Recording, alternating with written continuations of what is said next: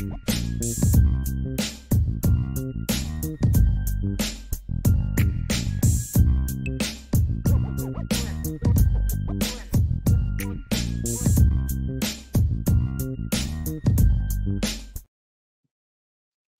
Nation, welcome back to another edition of the Irish Breakdown Podcast. It's Thursday, March 14th. Got a fun show ready for y'all today. I think it's going to be fun.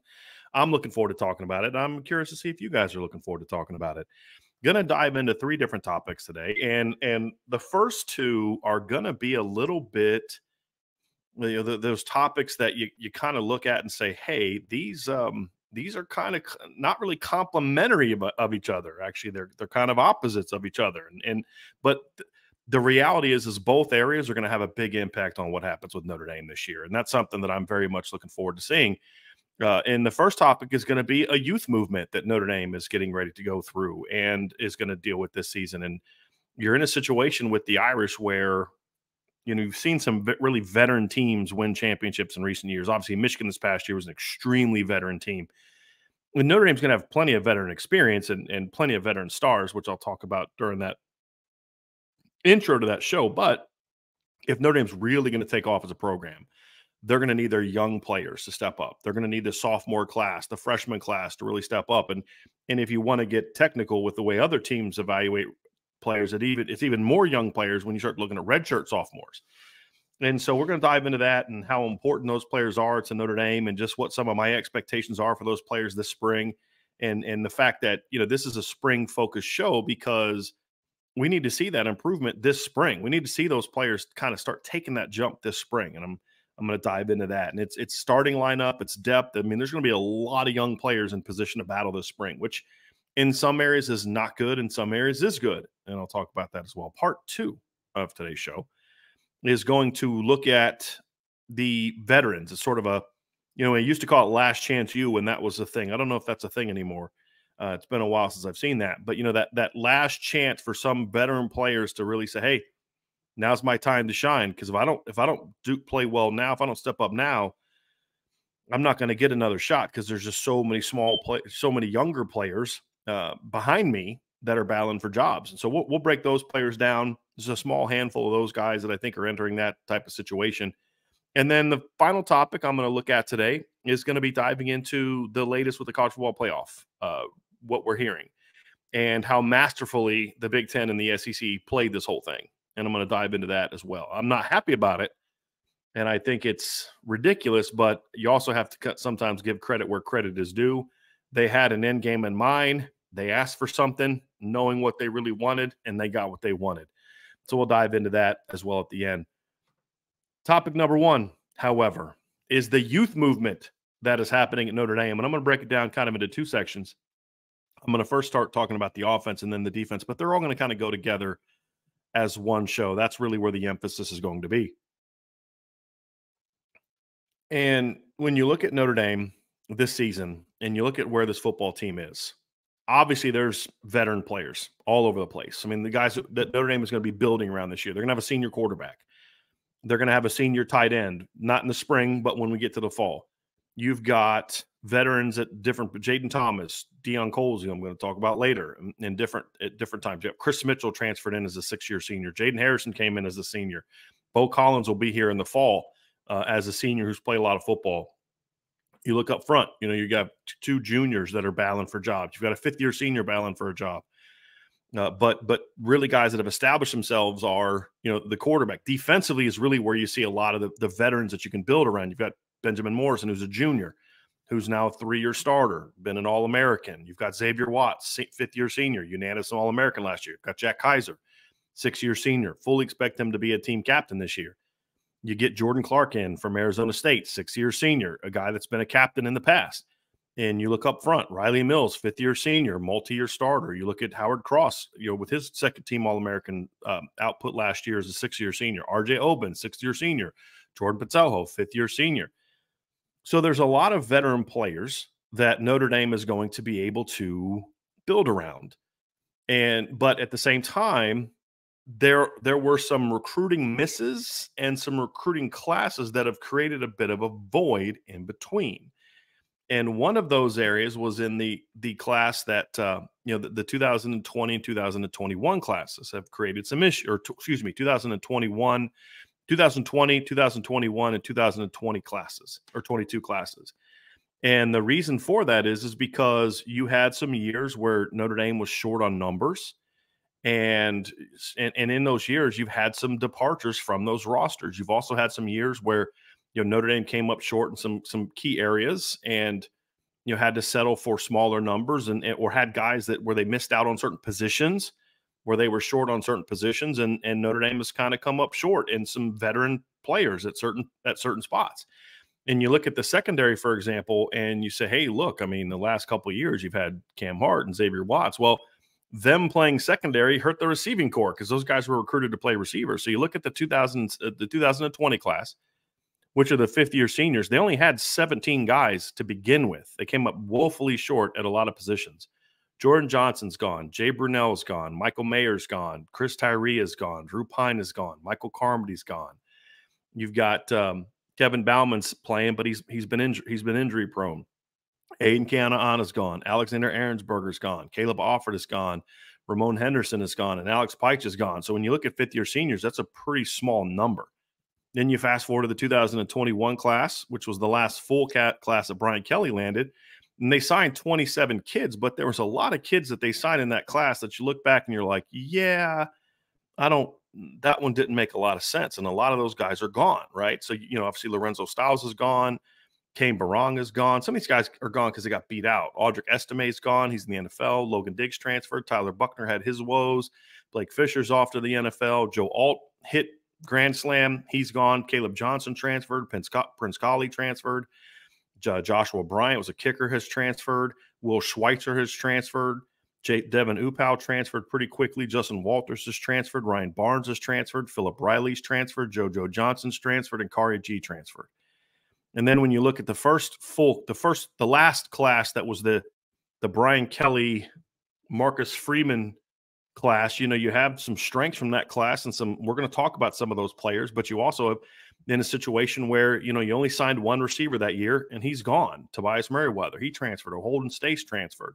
Your offensive line class had five guys. One of them, Joey Tenona, had an unfortunate injury that cost him his career at Notre Dame. Fortunately, Joey's bounced back enough to where he's going to get a chance to play at Purdue, and I'm pulling like crazy for that kid.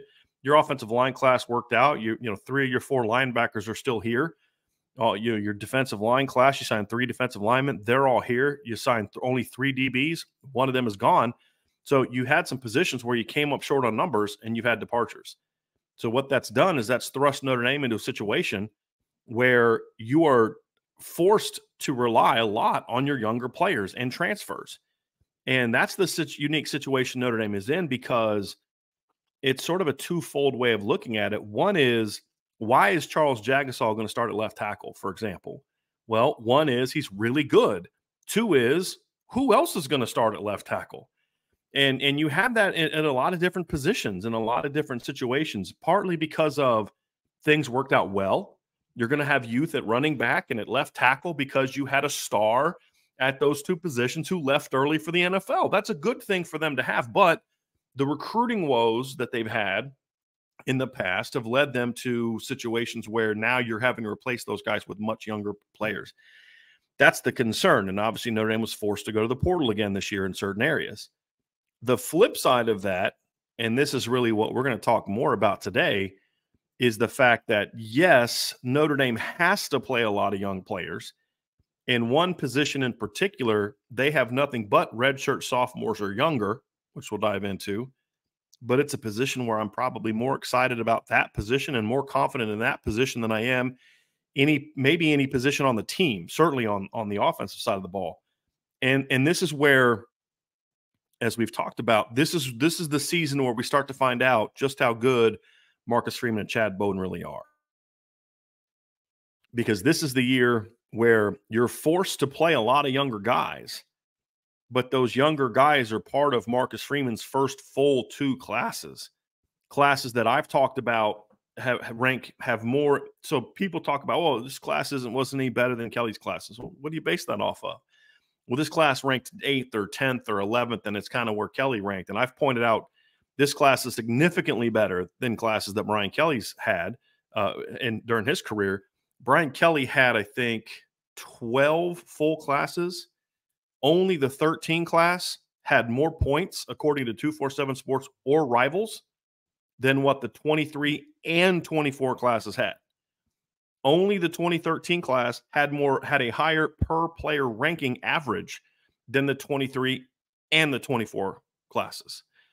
And so to me, when I look at where Notre Dame is and what they're capable of being this season, it's a situation where we're going to see real quickly just how impactful this recruiting operation is.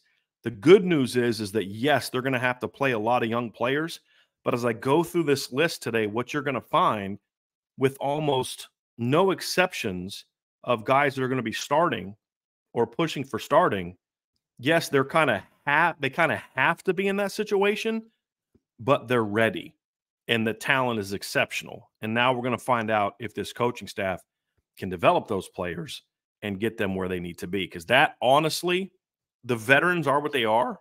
They're very good players, very excited about what they can bring to the table. I think they're going to have very good seasons. But at the end of the day, this whole operation is going to be determined whether Notre Dame is a good team, a 10-2, good football team that maybe makes the playoffs as a lower seed or is playing in a bowl game with the chance to go 11-2, quality season, or is this a team that can kind of take that next step, be an 11-plus win team in the regular season, go to the playoff, and not just be happy to be there, yay, we made the playoff, but be in a situation where they have a chance to do some damage. And if that's going to happen, yes, the veterans need to keep doing what they're doing. And some of the newcomer veterans like Riley Leonard and RJ Oben and Rod Hurd and Chris Mitchell and Bo Collins, you hope that those guys have an impact. But at the end of the day, it's how much of this youth movement that they're going to have to go through is able to step up and perform. And how well that group handles things and takes over is going to go a long way towards determining just how good this football team can be. If y'all give me 1 second, I got to take myself out of here, plug this thing in, and I'll be right back. Just give me 1 sec.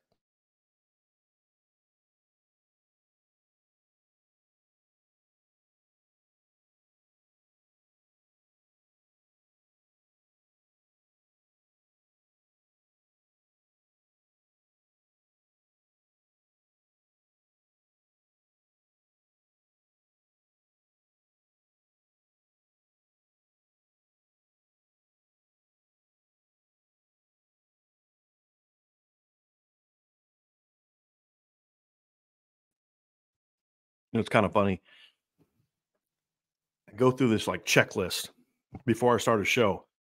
It's like, okay, I've got this, I've got that, got the lights on, got the thing set up, I've got my notes, I've got the microphone plugged in, I've got all these things. And I forget to plug in the computer. And unfortunately, I have a very old MacBook Pro that is pretty old and can't make it through a whole show unless it's plugged in. So from the intro to now, which is only 14 minutes, I went from 97% to 76%. So I was like, yeah, I think I need to go ahead and get this thing plugged in before I get started. So I appreciate y'all's patience and I'm ready to get back to it and dive into this and have some fun talking about this. Now, when you discuss the youth movement at Notre Dame, both sides of the ball are going to be impacted. Both sides of the ball need young players to step up. And I'm first going to kind of start off with sophomores and freshmen, and then also incorporate some redshirt freshmen in this conversation as well. But I like sticking to more looking at it from the standpoint of true youth, first and second year players, because redshirt sophomores are still guys that are going into their third year. I don't count most of them as young at this point in time. But when I look at the offense and the defense and the difference, there are some guys that kind of have to step up on defense. But honestly, outside of maybe one of 11 spots, Notre Dame doesn't need a sophomore to really step up and thrive. On offense, you need, if you're looking at just freshmen and sophomores, you need at least, in my opinion, 2 guys to really step up, at least 2, and I would argue 4 or 5.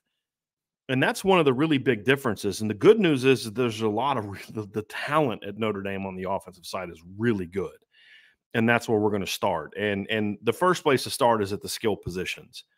When you look at this Notre Dame football team on offense and you start thinking about, what excites you about 2024, the season. And of course, I don't know about where you guys are, but I'm excited about what Riley Leonard's going to bring to the table. And I'm very excited about, landing Chris Mitchell and Jaden Thomas and Bo Collins and Deion Colsey and Mitchell Evans and a lot of those type of guys. But when I start really getting excited about this group, it's that those players who are good players and in some instances potentially standout players are going to be complemented by so many young players that have really just a ton of talent. Like, I think Chris Mitchell could be very good at Notre Dame.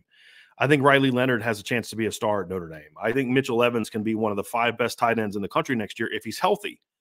But when you look at it, say, well, that's really good. That can get you to 10-2, but is that good enough to get you 11-1, 12-0? Is that good enough to help you get in a run in the playoff?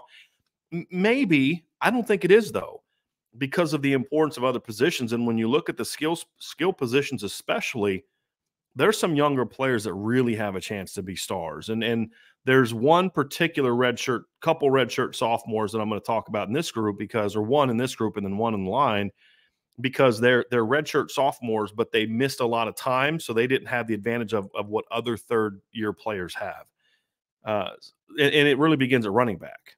And when you look at the backfield, and I mentioned this earlier, there's a position where you're really young. And when you look at the running back room, every player at running back now that Devin Ford's at safety is a redshirt sophomore or younger.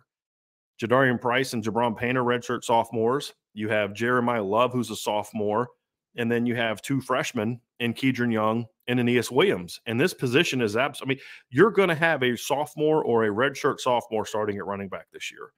Your depth chart is going to be made up entirely of redshirt sophomores, or freshmen. And while Jabron Payne is not is more of your typical redshirt sophomore, I don't think Jadarian Price is. And so I'm going to actually include Jadarian in this conversation because he did miss his entire freshman season with the Achilles injury. So when you look at what we're placing all of our hopes on the running back room being, as far as being an elite unit, potentially elite unit, a unit good enough to take Notre Dame to the college football playoff, you need the youth movement to really take hold at that position. You start with Jeremiah Love, who's a true sophomore. You're talking about a guy that last season had a good first year at Notre Dame. Things started off well for his rookie year, was second on the team in rushing last season with 385 yards. Didn't make as much of an impact in the pass game as I had hoped he would be. Big part of it was because of how he was used. But we did see him get a chance late in the season to make a couple plays in the pass game. But he's a guy that last season had, when you look at just total offense, when you include rushing, receiving, kick return yards, had 504 yards. When you look at his total offensive production or yards from scrimmage, he had 462 yards on only 79 plays, had 2 touchdowns, 5.8 yards per touch. Good season, good first season. So he got a chance to get his feet wet. Well, now that he goes into year 2, he's got a chance to be a stud. And you're going to need him to do that. At the same time, Jadarian Price is in the similar boat. Jadarian obviously missed. It's funny. I wrote about this in my breakouts article today, which was about the topic that I discussed in yesterday's show. And I forgot to mention this in yesterday's show, and I've mentioned this to you guys before, but everybody talks about how good Jeremiah Love was last year, but we forget that Jadarian Price averaged 5.8 yards per carry, and Jeremiah was at 5.4. And I remember talking to an assistant coach at Notre Dame after the spring of 2022. This is before Jadarian Price's injury. But he said, listen, our best running back all spring was Jadarian Price. He's got a chance to start for us. This is a backfield that had Audric Estime and Logan Diggs and Chris Tyree at the time. That's how good he was that spring. Now, would that have manifested that way in the season? Who knows? But that's what a lot of people were talking about. Well, then he had the Achilles injury and missed his entire freshman season. Last year was his first year back from that, and he showed a lot of promise. And obviously, as I mentioned before, 5.8, because we always talk about how explosive Jeremiah Love is, and he absolutely is. And Jeremiah Love has a ability to impact the game the way a lot of other people don't, and I'll get into that. But when you look at this backfield, you cannot forget about Jadarian Price. You're talking about a kid that averaged 5.8 yards per carry. You're talking about a kid that had 5 catches for 65 yards and a touchdown. And you're talking about a young man that averaged 34.4 yards per kick return last season. Notre Dame just landed a first-team All-American kick returner in Jaden Harrison, who averaged 30 yards per kick return at the group of 5 level. And he was very good. Don't get me wrong. He was a very good kick returner. And he had over twice as many kick return opportunities as Jadarian did. And most likely, if Jadarian would have doubled his opportunities, maybe he stays around 34. But Jaden Harrison was at 30.7 yards per kick return last season, had 2 touchdowns, and was a guy that earned first-team All-American honors as a kick returner. You look at the last year, the leader in kick returns last season was Barry Brown from Kentucky. He averaged 36 yards per return. Number 2 was Jaden Harrison, who was at 30.7. Those are the only 2 guys last year that had enough returns to qualify to that were over 30 yards. Jadarian Price had 34.4. So he was a really talented impact player, and now he's a year removed from the injury. Potential for big-time impact. You look at Jeremiah Love, big-time talent, big-time potential. And the thing I love about that group, and this is what I wrote about also today in that article, is you want your top 2 backs to be a combination of they can do a lot of the same things, but they complement each other. And that can be hard to do because, like with Logan Diggs and Audric Estime 2 years ago, they had different strengths and weaknesses, but as far as how they fit into the offense, they were the same guy. When you put Logan in the game, you didn't really change anything. When you put Audric in the game, you didn't really change anything. They ran the same offense. And to a degree, you want that. You don't want to be in a situation where when Jadarian's in the game, your inside zone duo counter, that's all you run, because that's all he can run. He can't. I'm making a point. You don't want to be in a situation where Jeremiah Love, when he's in the game, you're only running outside zone, buck sweep, and inside zone because that's all he can do. Because what happens is by the time you get to Louisville, they're going to have some tells. By the time you get to Florida State, they're going to have a lot of tells. They're going to know when this guy's in the game, when that guy's in the game, this is what the calls we're going to be making because this is what they do. You know, when number 4's in the game, they run buck sweep, outside zone, inside zone, and they'll throw the ball to them. Here's where our calls are going to be. When 24's in the game, they're downhill power runs. This is how we're going to play it. The nice thing is that both of those guys can run everything. They both can run downhill. Jeremiah can run inside zone. Jadarian can run inside zone. Both of those guys are able to run duo. They're both able to make plays on counter. They can both run outside zone. They can both run buck sweep. They can both take a toss and either outrun the defense to the sideline or stretch, boom, hit it vertically behind the offensive line. They can do all of those things. At the same time, there are enough differences in how they go about it that it's not the same dude. The other part of it, though, is because their skill set is very different, is that they also complement each other because they can run everything. But I really like Jadarian even more so on the downhill runs. Jadarian can bounce it. He can make people miss. We saw it last year. He can do all those things, but man, I can't wait to see him. I mean, just first carry of the season, we saw it just downhill. I believe it was a duo call. It just boom, vertical, exploded through the line against Navy, touchdown. And of course, we saw Jeremiah's first touchdown was getting outside, getting in space, making people miss, boom, touchdown. Well, Jadarian can do that, but he's at his best when he is one cut, get downhill, and go. And so with Jeremiah, although he can do those things, there's also some things you want to get him involved in that's more perimeter oriented, where it's straight perimeter oriented, whether it's screen game, buck sweeps, outside zone, toss, reverses. He can do a lot of those things that you want to take advantage of. And he's such a unique pass game weapon that you want to be able to take advantage of that too. And Jadarian, as we saw last year, can be effective in the pass game, but he's effective in the pass game in more of the traditional stuff, check downs, angle routes out of the backfield, swing routes out of the backfield, slide routes out of the backfield, the occasional wheel route. He can run a seam concept out of the backfield. But everything that you're going to do with Jadarian outside of some perimeter screen stuff, is going to be straight out of the backfield and more as traditional running back type of route. With Jeremiah, you can still do all those things, but Jeremiah is a 6'1", 195 fast kid that can catch the ball, that began his high school career playing receiver.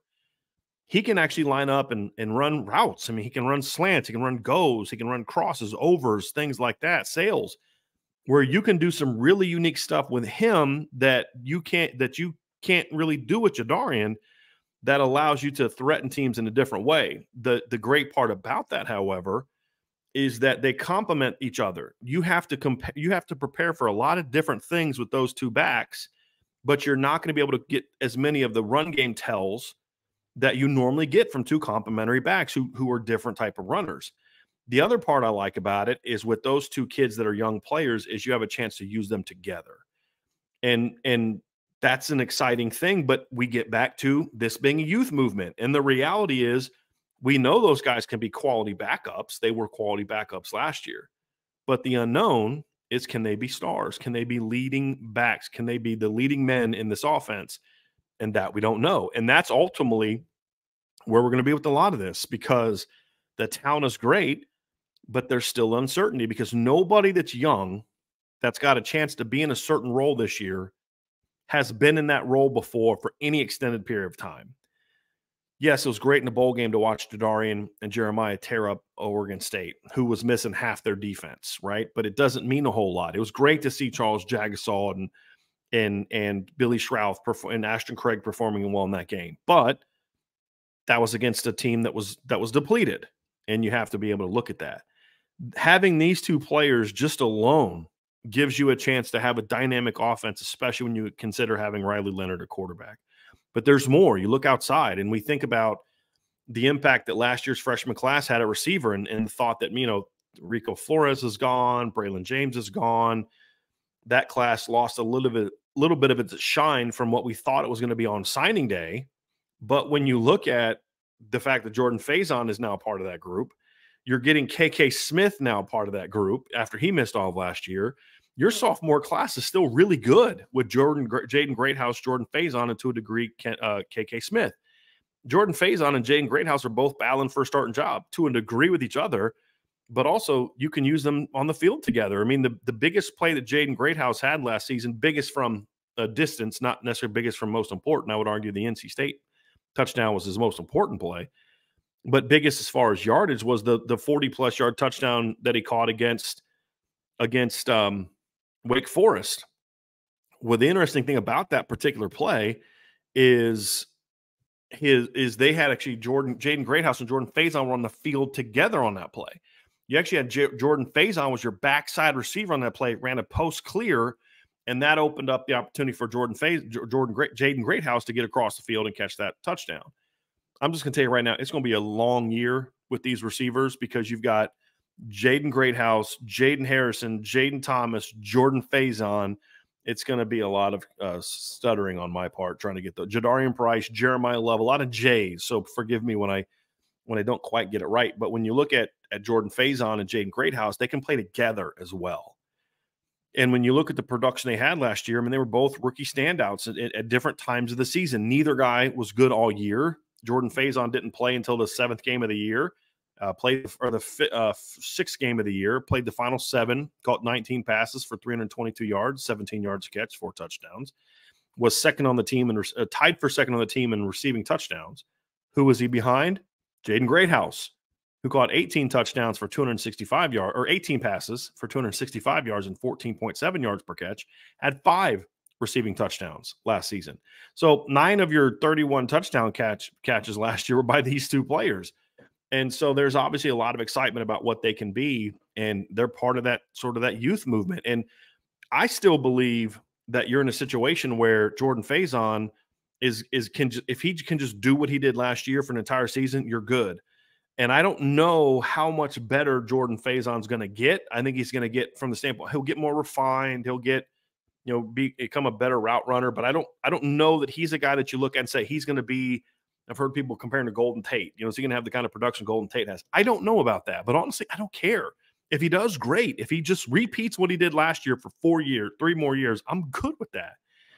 But with Greathouse, it's an interesting one because I really feel like had he not gotten hurt and moved to the boundary when Jaden Thomas got hurt, I think we'd be looking at Jaden Greathouse right now as fans a whole lot different than we do now. I mean, when I talk to people about the receiving core, you hear a lot about Chris Mitchell, understandably. Bo Collins, totally get it. Jaden Harrison, totally get it. You hear people talk about Jaden Thomas is going to be that breakout. You hear about how great Jordan Faison is, and that's all great. And I think all those guys have a chance to be that player, but I don't hear as much about Jaden Greathouse anymore, except from, of course, from our guy, Salty Virginia Peanuts, who talks about him all the time. But I really believe that Jaden Greathouse, and I talked about this yesterday, I don't need to repeat myself, but I really believe Jaden Greathouse has a chance to be the best receiver on this team, not down the road in 2024. Can he be that guy? I don't know. Do they need him to be that guy? No, they don't. What they need him to be, however, is a better version of what he was last season. That's the key. And so when you look at those two kids, you throw KK Smith in there, this sophomore class can complete this overhaul. But it's not just the sophomores. And then, of course, with Jadarian being a redshirt sophomore, there's the freshman class has a chance to make their presence felt as well. Keidron Young is one of the more gifted, just natural runners that Notre Dame has signed in a long time. You're talking about a 230-pound kid that can run, a 230-pound kid with great feet, a 230-pound kid with really good vision, a 230-pound kid that was out there catching go routes and wheel routes and seam routes in his first practice at Notre Dame like he was a slot receiver. He's a very talented kid. You've got Aeneas Williams, who in his career had over 4,000 rushing yards and 3,000 receiving yards and over 150 touchdowns in his career. And then, of course, at receiver, you've got Cam Williams and Micah Gilbert, who are exceptionally talented players and are going to battle. So when you look at the skill positions between Price, Love, I don't count Jabron Payne here because Jabron is a redshirt sophomore that was healthy his entire freshman year, so he's more of a traditional redshirt sophomore. I'm looking more at the guys that really only have 2 years under their belt or less, and since Jadarian missed his whole freshman year, he is in that category. But Jadarian, Jeremiah, Keidron, Jaden Greathouse, Jordan Faison, KK Smith, Cam Williams, Micah Gilbert, that freshman and sophomore class is not only very talented, but they're in position where Notre Dame needs at least, I would say not at least, they need about half of those guys, slightly under, to really emerge. Between Love and Price and Young, they need at least one of those guys to really step up and perform at a high level, and at least another one of those guys to be a good player this year. They have to have it. Notre Dame can't be the offense we want them to be or they need to be without one of those backs, one of the ones we discussed, breaking out as a star, and another one of those young backs that are talented of being a good player, a good complementary player. I love Jabron Payne. I've told you all in the past, I think Jabron could be a 1,000-yard rusher if you need him, but there's different types of production. There's production where you're a good back, you help us win games, and then there's production that's game-changing. Jabron can be a productive player at Notre Dame. Love Jabron Payne. But Price and Love are a little different in that you have to defend, you have to game plan for them completely different than you do Jabron Payne, where Jabron Payne is a really – he's like, the machine is really good, and he's just and he's behind there just bam, hitting it. And he's a good football player. Then there's guys that drive it, and Price can drive it. Love can drive it. Keidron can drive it. Will that be this year? They need at least one of those guys to be that guy this year. Then a receiver. Like, okay, could Notre Dame be pretty good at receiver with Deion Colsey, Jaden Thomas, Bo Collins, Jaden Harrison, and Chris Mitchell all being the rotation? Yeah, that's a good receiving core. I think that receiving core's got a chance to be one of the better ones that Notre Dame's had since 2018. When you look at the talent they have, but can they be a receiving core that is good enough to go into the postseason and play with the Georgias and the Ohio States and the Bamas and the Texases and teams like that if you don't have at least two of Greathouse, Faison, KK Smith, Cam Williams, or Micah Gilbert step up? And I would especially point to the trio of Greathouse, Faison, and Cam Williams. And so we spent a lot of time on the two sophomores, but I think Jaden Greathouse is probably the team's best overall receiver. It's between him, Mitchell, and Jaden Thomas. I would lean towards Mitchell and Jaden because I think those two are Jaden Greathouse because I think those two are a little bit faster. But when I look at it and I break it down, Greathouse might be their most gifted receiver from the standpoint of the whole package: route running, ball skills, football IQ, athleticism, all that. But when you talk about who's the most dynamic talent at receiver, I don't think it's close. It's Cam Williams. Now, how ready will Cam Williams be? That's the question, right? That's where we are. When I watched Cam Williams in high school, I mean, you guys know it. I had him as a 5-star player. It can't get much better than that. I had him as a top 25 talent. And when you get a chance to see him in person, you see the explosiveness, you see the ball skills. He had some drops in his first practice, mainly because he was thinking. You could see it. He's got some suddenness to him. The thing that surprised me about Cam when I watched him in that first practice, however, was how big he was. I didn't realize how big. I mean, he's a legit 6'2", maybe even a little slightly taller. He's a legit 200-plus pounds now. And you're like, good Lord, I had this kid as a 5-star, and he's already bigger and a little taller and even a little bit more initial burst more than I thought he had. And you get excited about that. So what does this offense look like this year? And I'll pose this to you guys in the chat. You tell me what you think.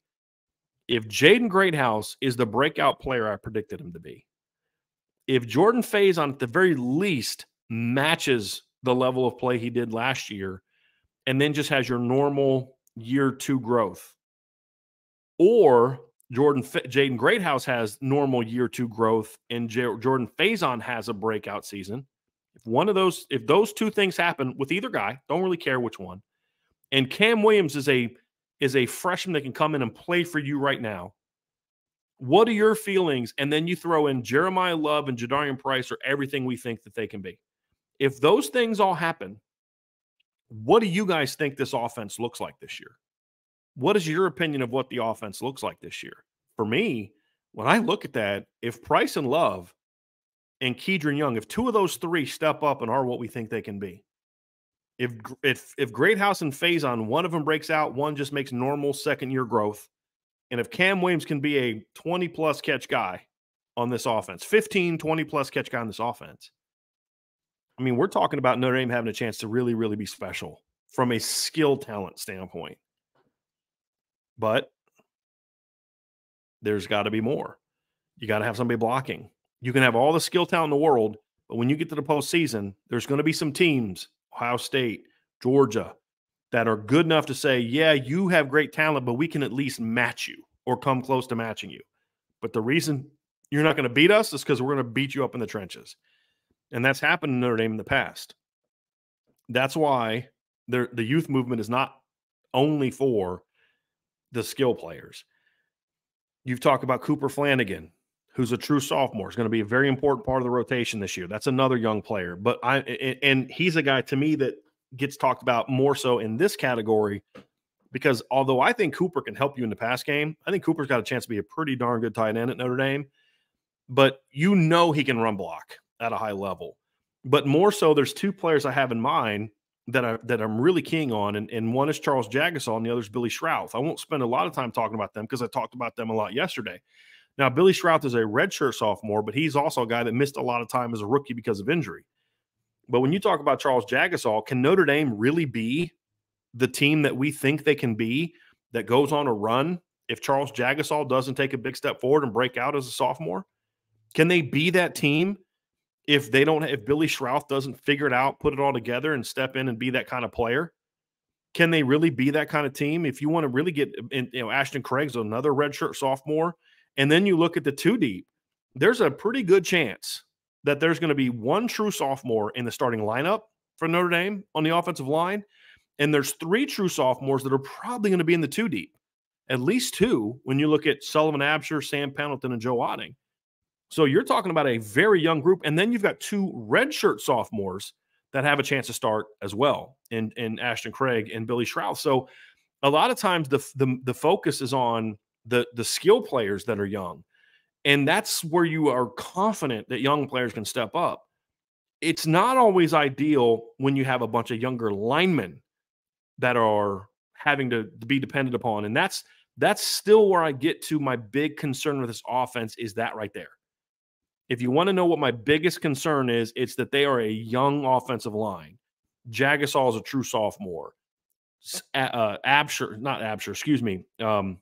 Shrouth and Ashton Craig are redshirt sophomores, but they only have 3 starts in their careers under their belt. They're still young players from a developmental standpoint.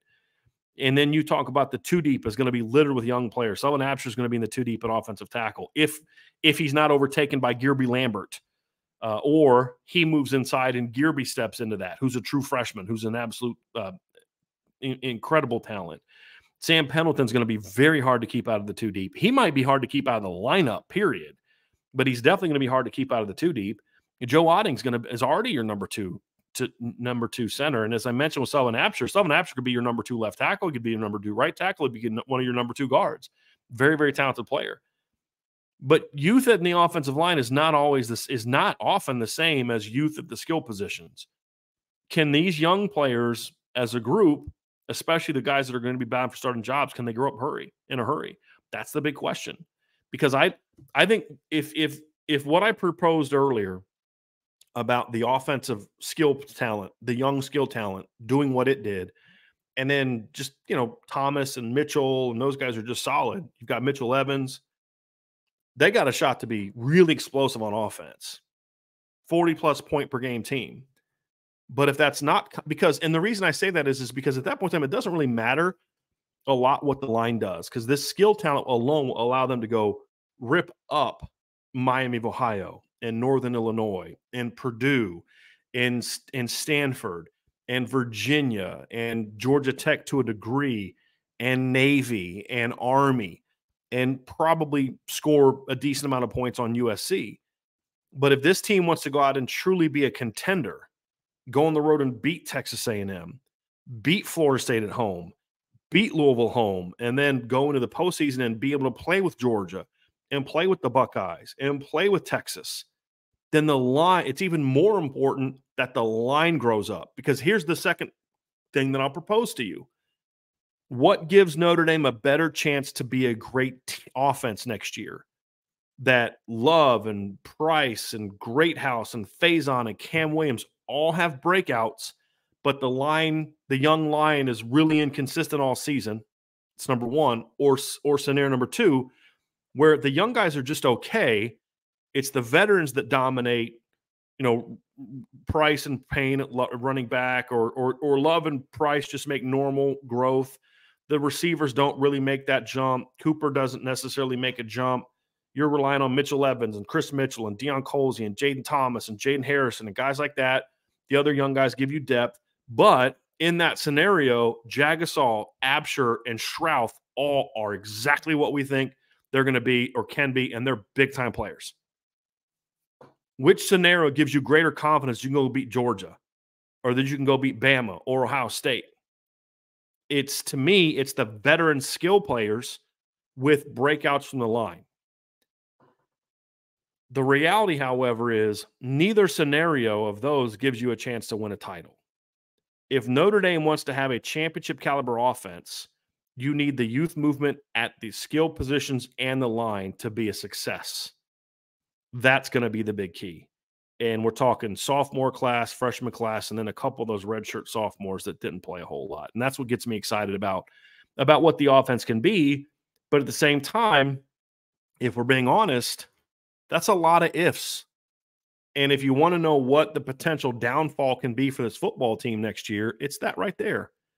It's that there's so many ifs, and you're relying so much on development of young players to really be able to take yourself to that next level. Without them breaking out, I still think this is a 10-2 top 15 football team. But if the youth movement doesn't really take over on offense, I don't think you can be any better than 10-2. And I think there's a better chance you go 9-3 and stub your toe than you go 11-1 or 12-0. And so that's why, to me, you need both. And the exciting thing is, it's elite talent. Jeremiah Love, top 50 player coming out of high school for me. Jaden Greathouse, Jadarian Price, top 100 players coming out for me. Jordan Faison's turned out to be a really good player. Charles Jagasaw, 5-star player for me. Absher Pendleton, 4-star, top 200 players for me. Joe Otting, 4-star, top 250 player for me. You talk about Billy Schrouth, top 100 player for me. I had Ashton Craig as a top 250 player. You could throw Emil Wagner in that conversation. And then there's one other guy that I'm talking that you think about in this youth movement too, or one position, is what happens at quarterback this year, this spring and fall. Do we see Kenny Minchie and CJ Carr really seize hold of that number 2 quarterback job? So that's another aspect to look at too, although it may not have the direct impact on this season. So I didn't talk a lot about it, but that's another thing to look at. But these are all talented guys. Kenny Minchie as a top 100 player, CJ Carr as a 5-star player, Gilbert Lambert as a 5-star player. Y'all have been following me for a while. No, I don't hand out a lot of 5-stars. And you had 3 in the freshman class on offense this year with Cam Williams, CJ Carr, and Gilbert Lambert. And then you talk about all the top 50 and 100 top caliber players: Jeremiah Love, Greathouse, Jadarian Price, Billy Schrouth, and then guys that have turned out to be good players that we didn't think that was the case.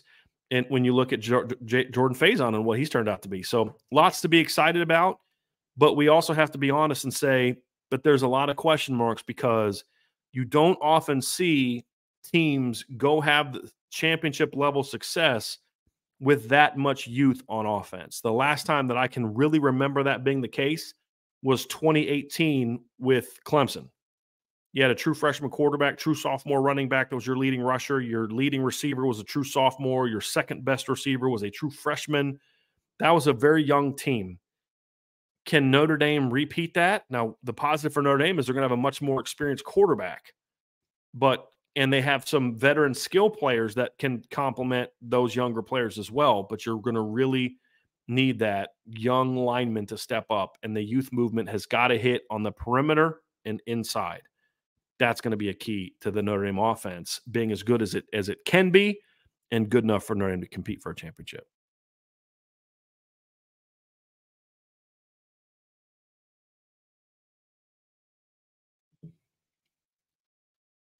Now let's move over to the defense, because this is a little bit of a different situation for me. The defense is going to be pretty good again this year. We'll dive more into this as we get closer to the season.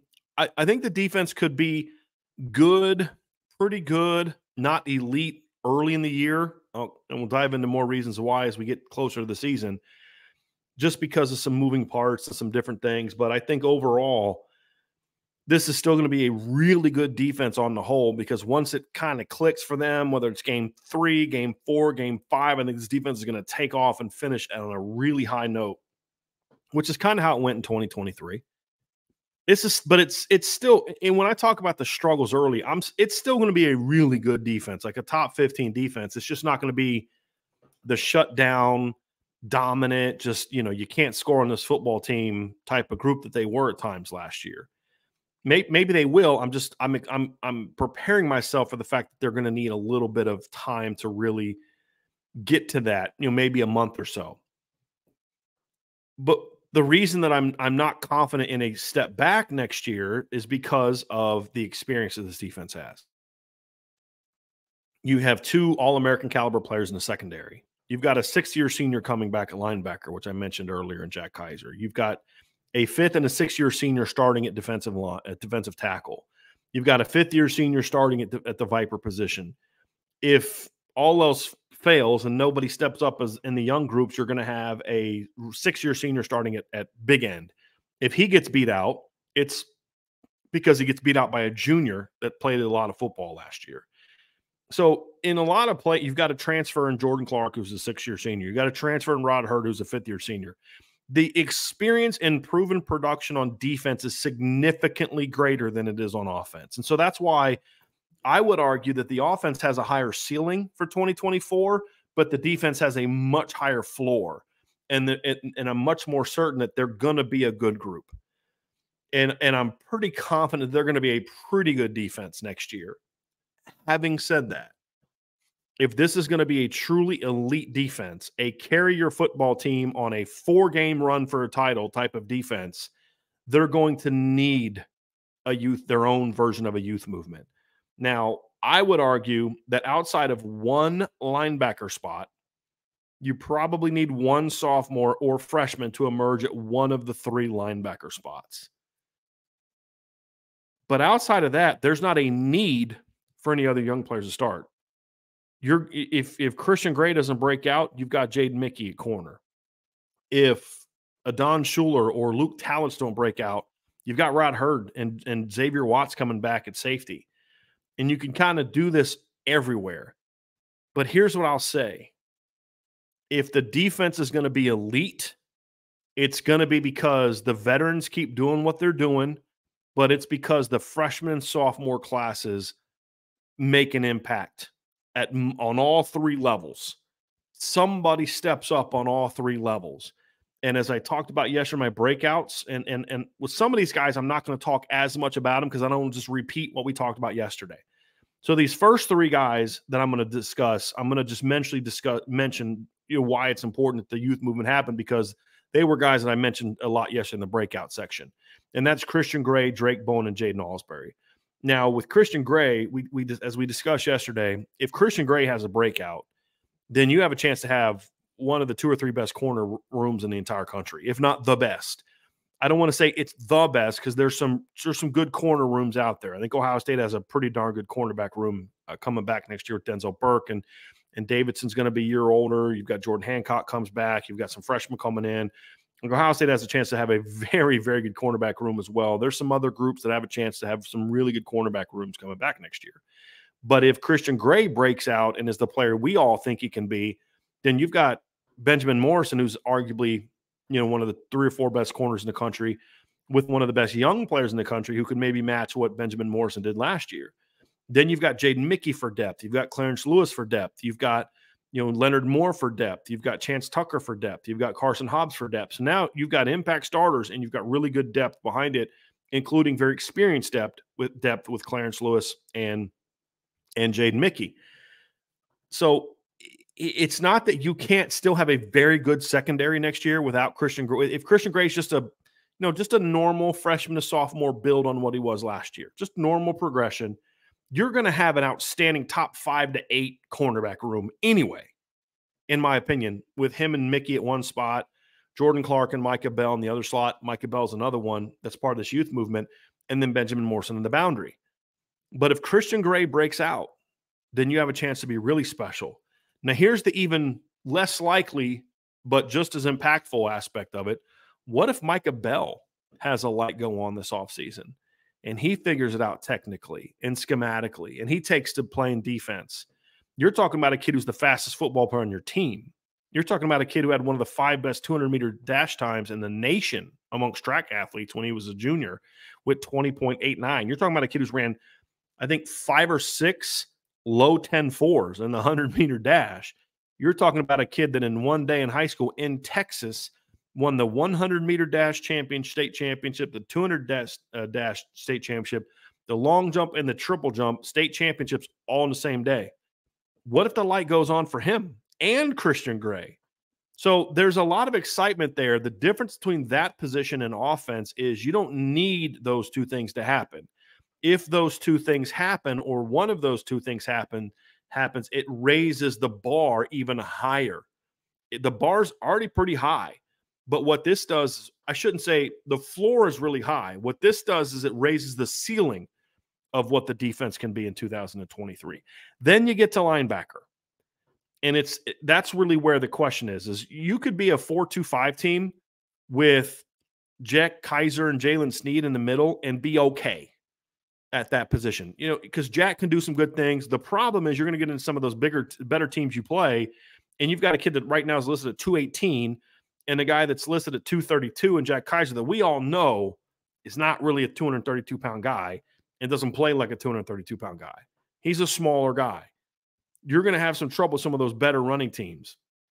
There's 2 guys to me that one of them has to break. 3 guys to me, one of them has to break out.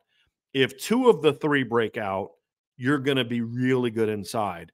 The first 2 we talked about yesterday. I'm not going to dive into them a whole lot. They're true sophomores, Drake Bowen and Jaden Alsbury.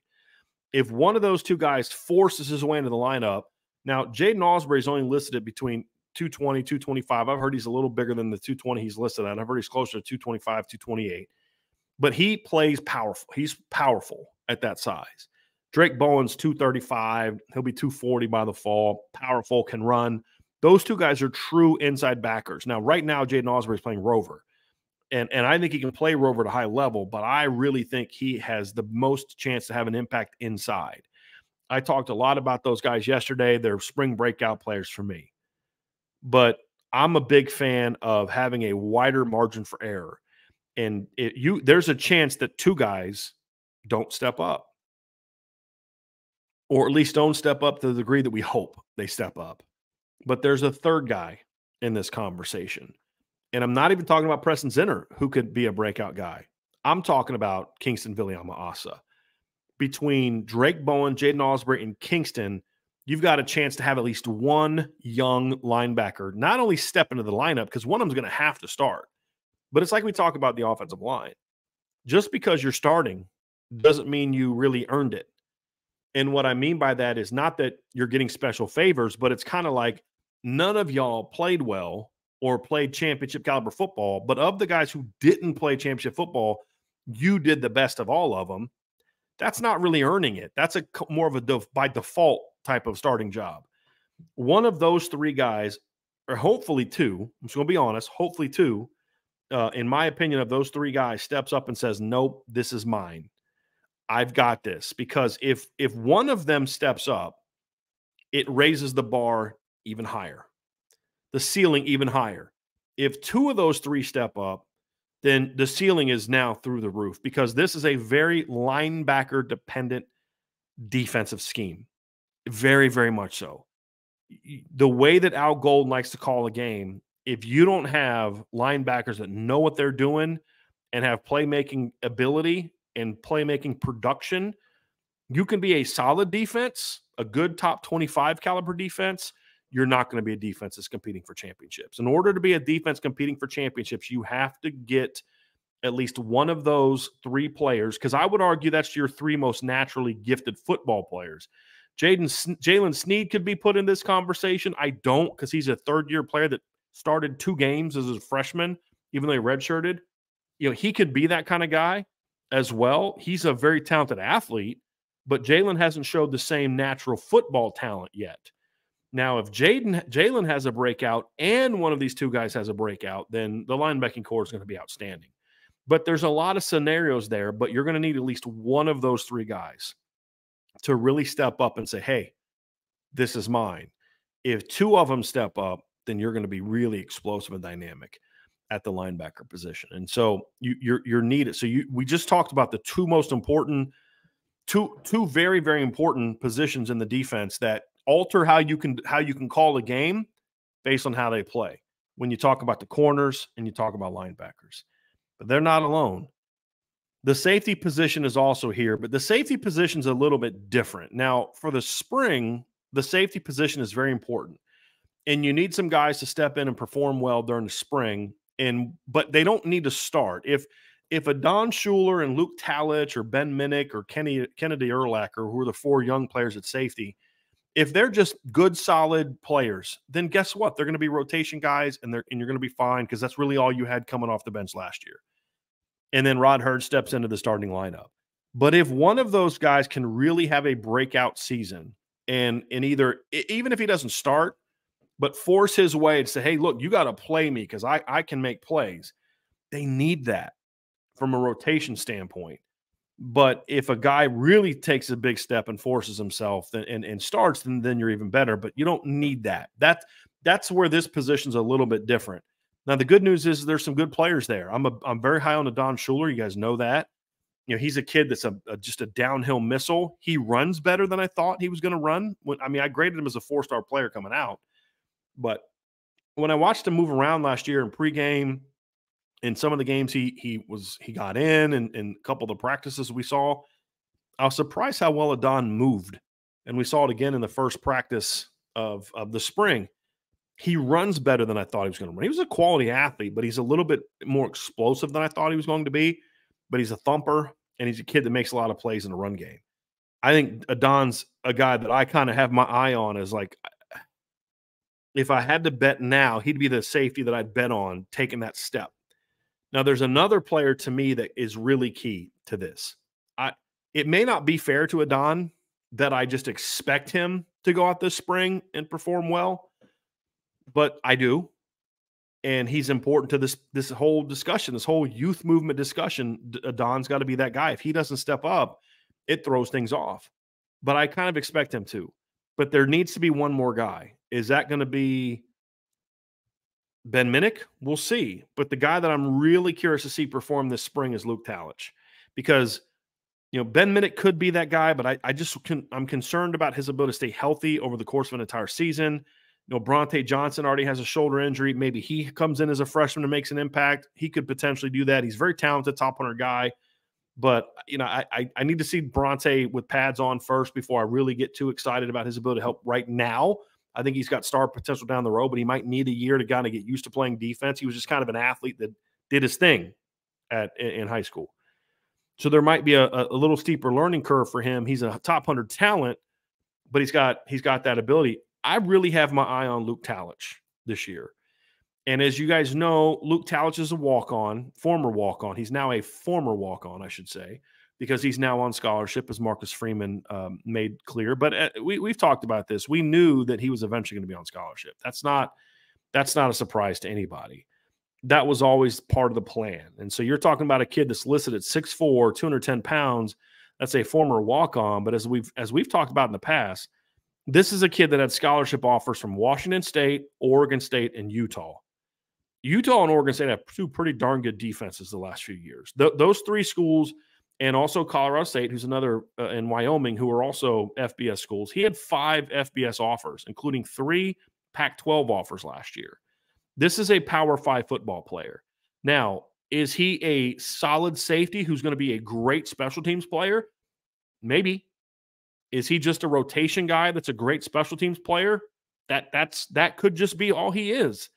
And when you look at Luke Talich, because it's such a jump from where he was to where he is now. I mean, the kid's already earned a starting job on special teams. He had, I think, over 160, something like that, he had over 100, about 100, a little under 100 actually, special team snaps last year, because he was a starter on the kick coverage team, and he spent some time a little bit on punt coverage as well.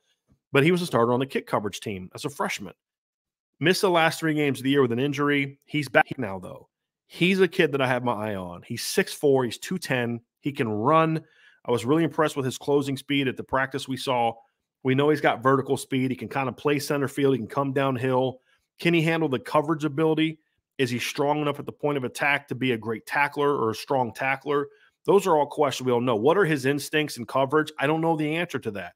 There's a lot of things I have to learn about Luke, but here's what I know. He was an elite high school football player at his level, dominated his level. He's a long, rangy, athletic kid with talent. I need to see how he performs against players that are of equal ability or superior ability before I get too excited about what Luke can do. But it's hard sometimes not to, because when you watch the kid run at 6'4", 210, it's hard not to be like, dude, I hope that kid can figure it out, because you can't teach 6'4", 210 with that kind of downhill speed. So Luke Talich is another guy that you look at and say, this is another long, rangy, athletic kid that's got a chance to be something, right? And we've seen already Jordan Faison break out. Can Luke Talich be the former walk-on that breaks out for Notre Dame this year on defense? We'll find out. But he's going to have to stay healthy. That's going to be a big thing. Him and Ben Minnick both are guys that I'm concerned about their ability to stay healthy, because they haven't so far at Notre Dame. But definitely keep your eye on Luke Talich. If Adon and Luke both have really good springs, then my opinion of the safety position completely changes going into the fall, because you already have an All-American. I think at the very least, Rod Hurd's going to be solid, right? I mean, just solid player. And then if you get these two kids to step up, you've got a really good 4-man rotation that I would argue is probably going to be better than the 3-man rotation you had last year, if we're being honest. So, but you need those 2 young guys to step up. Maybe Bronte steps up in the fall, but those 2 are there for now. And then you're in a situation too where there's another young player that I think could potentially have as big of an impact as any of the guys we've talked about on defense. Maybe not as a full-time player, but as a situational player. And that's Boubacar Traore. I have no idea what to expect from him. And his sack against USC last year was a really impressive thing, but there's a reason he didn't play a whole lot other than that. You saw it in the bowl game. Really twitchy, athletic, long, for days long, but he's still learning how to play football. And you don't know when that light's going to go on for him. He could end up being a lightly used rotation player next year. He could end up being a pass game specialist that is really impactful in rushing downs, or he can end up becoming a key part of the rotation, if not a starter. I mean, he's got the ability to be that. He's got the ability to go from a freshman that didn't play much to a sophomore that racks up 8 to 9 sacks. He has that kind of athletic talent, length, strength, twitchiness, but he's still super raw. And that's why he's a bit of a wild card. And the thing is, they don't need him to really step up this year. But if he does, it's a boost. Because, I mean, look, the top 3 Vipers from last year are still all on the team. They didn't lose any of those guys. And you were a pretty darn good defense with their production. If they just improve a little bit, you're solid at the Viper position. You're not great, but you're really good everywhere else. So those are guys, to me, when I talk about a youth movement. And you could throw in guys like Josh Burnham and Donovan Heinisch and Jalen Snead, as I mentioned before. But those guys are redshirt sophomores that have played football. I mean, have been on the team for now going into their 3rd year. They're a little bit different. The youth here on defense is going to be the key. There's a lot of potential. There's a lot of talent. How many of these guys step up? We're going to find that out. And how those guys step up is going to tell us if this is a really good defense or can this be an elite defense? And that's what we're going to find out. We're going to find that out here this spring. So, and we'll start to find some of that out this spring. We'll find out even more in the fall. So, but when you put them the two together, you guys see Notre Dame can't be the team that we're hoping that they're going to be this year without a youth movement. There's a lot of options. There's a lot of really talented young players. And if you want to know why Notre Dame's probably not going to have big portal classes the next couple of years, it's because of this. Because there's so many talented young players. And so, but what we don't know is how many of them are ready for prime time. How many of them are ready to be starters? How many of them are ready to be standouts? How many of them are going to be able to step in when the lights are the brightest and perform at a high level? I don't know that we don't know the answer to that in any of them. None of them have proven to be that kind of playmaker in that kind of moment.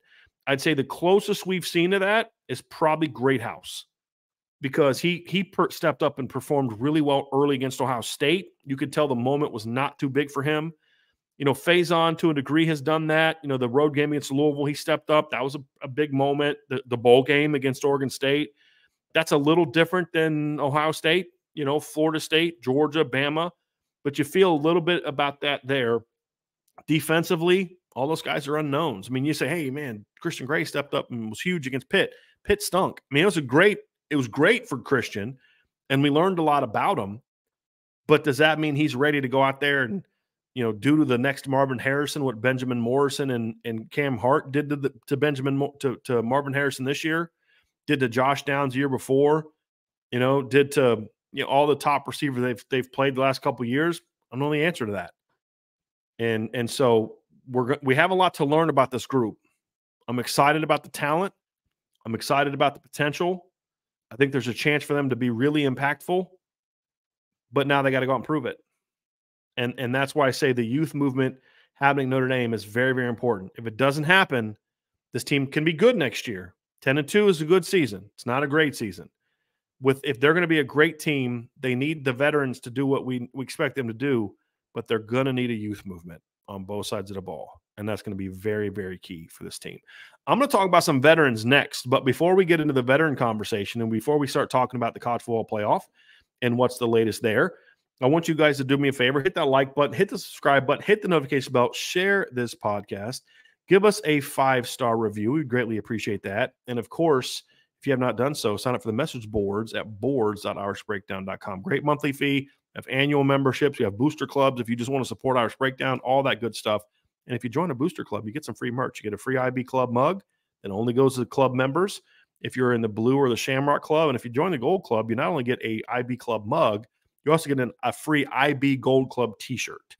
You can have that as well. So you check that out. It's only for members who sign up at boards.irishbreakdown.com.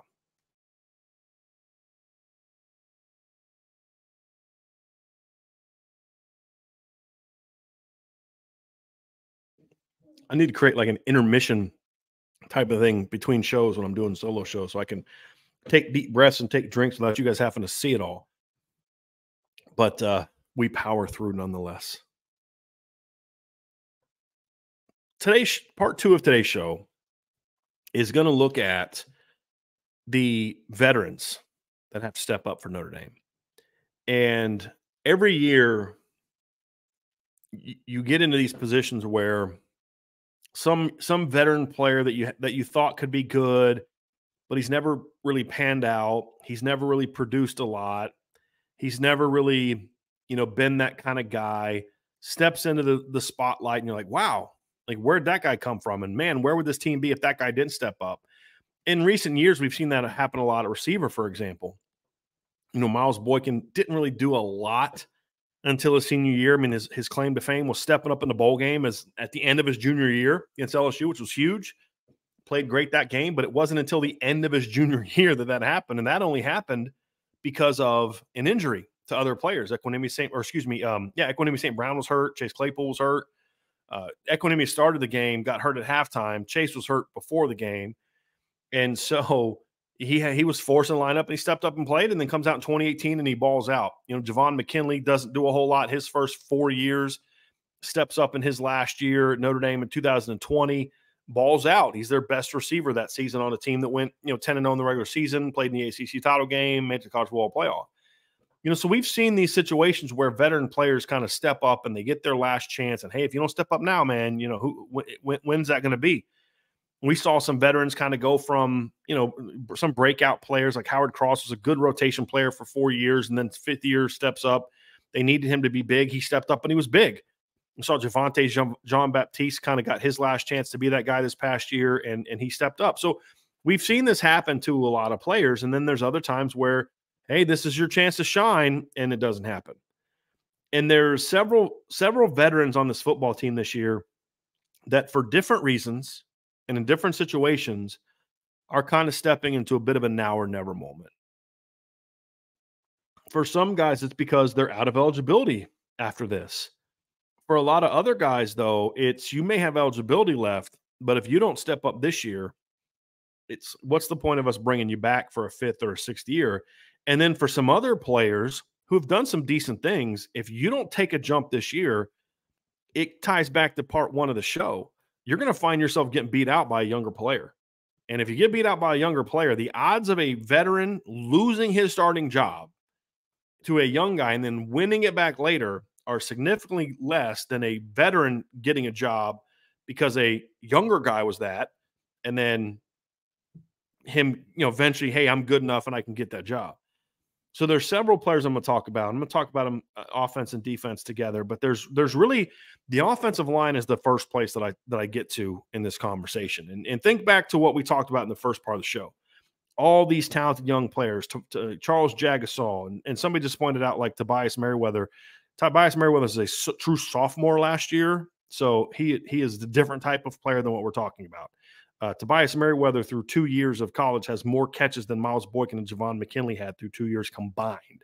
So I think it's a little too early to write him off. I'm more focusing on veterans, older players.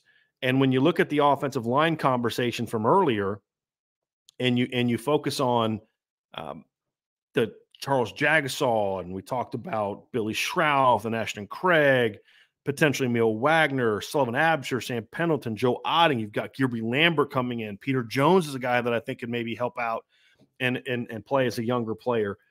It puts a lot of pressure on guys like Tosh Baker, Pat Coogan, and Rocco Spindler.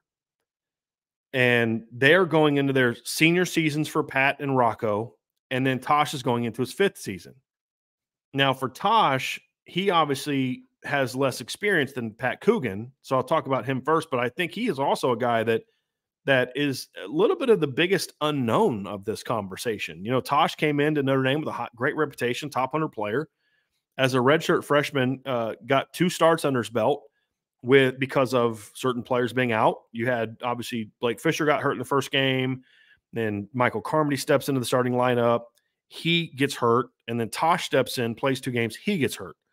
Well, he's been a backup ever since. Last year, he gets a start against Ohio State in a 6 offensive line set, and then his second start of the season comes in the win over Oregon State. I thought Tosh was solid in that game. You know, I thought he did some good things. He wasn't dominant. He wasn't great, but he did his job. He was more steady in that one game than really what we saw from the right tackle position for much of the year. We didn't see the impact. Like when Blake Fisher, for example, when Blake was good, Blake was really good. The problem is when Blake wasn't good, he was pretty bad. And so that's obviously a concern that you have when you look at that situation. But when you look at Tosh Baker, for example, you know, I thought Tosh came in the bowl game and was solid. You know, nothing special, just solid. And, you know, handled himself in pass protection, handled himself in the run game, just handled himself. But if you're Notre Dame, you need him to be better than just, okay, handle yourself. Well, he's in a situation now where if Tosh doesn't take a jump as a player, there's just too many talented young players that are there to push him. There, you know, you've got Emil Wagner, you've got Sullivan Absher, you've got Gerby Lambert coming in. If the light doesn't go on for Tosh, then it's not going to go on. And plus, Tosh is in his last season of eligibility.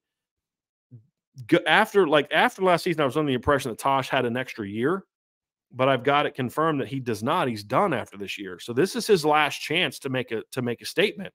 The reason that matters is because if you're a fifth-year senior and you're not really better or that much better than a bunch of young guys, there's a chance that this staff may lean into this and say, hey, look, we're young everywhere else. Let's just go with the most talented players we have and just deal with it. Because why would I have a fifth-year senior who's not really the talent that we thought he would be, who's inconsistent, when I can put in Sullivan Absher or I don't say Emil Wagner because I don't know that Emil Wagner can handle the job, but let's say Sullivan Absher's, hey, he's going to be inconsistent. He's going to lose some reps, but he's dominant at times too. If my fifth-year senior is going to be inconsistent and lose reps, why not put the 6'7", 330-pound redshirt freshman who mauls people in the game? You know what I mean? So for Tosh, this spring is big for him because he has to prove he can be a steady player. If Tosh just does, there's a very underrated quality that people have lost about offensive linemen in this era of Twitter highlights, and that is, do you just do your job every play? If Notre Dame's 5 offensive linemen simply just do their job every single play, they're going to have an elite offense. Clemson was great about this in 16 and 18. Like their best offensive lineman on their 18 title team, I thought, was their left tackle, and he went undrafted. Their highest drafted guy from that offensive line was a guard who went in the 4th round. Like there was not a lot of elite talent there, but they just kind of did their job every snap. They played hard and they did their job. If Tosh just plays hard and does his job every snap, he'll start and he'll be a steady player for Notre Dame. The issue that Tosh has had in his career, and this is his last chance to prove that he can be better than that, is he will have, in 10 snaps, he'll have 7 just steady, do your job snaps. The problem is the 3 that aren't steady, do your job snaps, he gets whipped. And, sometimes it's for different reasons. Sometimes he doesn't move his feet and he gets knocked back. Sometimes he comes out of a stance too high, and so he's not able to get outside as quick enough, or guys get in his chest and drive him back. I've seen that as well. And for Tosh this spring and into fall, he's got to get rid of that. And we saw that again in the first spring practice where there just were 2 snaps where Jordan Patel just blows right by him. Those are the things Tosh is going to have to eliminate because this is his last chance to really become that everyday starter impact player. Right now, he's still that guy. He's still the number 1 guy. But if he doesn't step up, then you're going to see some younger players really push him. And I would say the same thing for Pat Coogan and Rocco Spindler. Now, obviously, those 2 guys have shown more than Tosh has up to this point, and there's true seniors, so there's more eligibility left.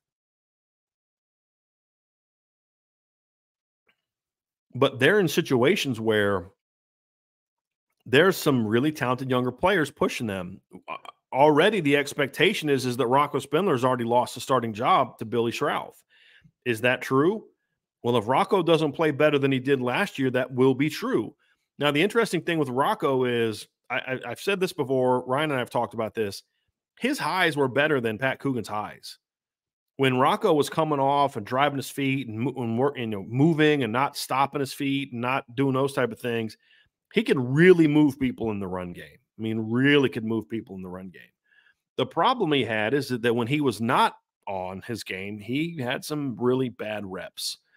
And he's going to have to eliminate that. He's going to have to become a more consistent player. He's going to have to be in even better shape than he was last year. And he's working towards that, been working towards that.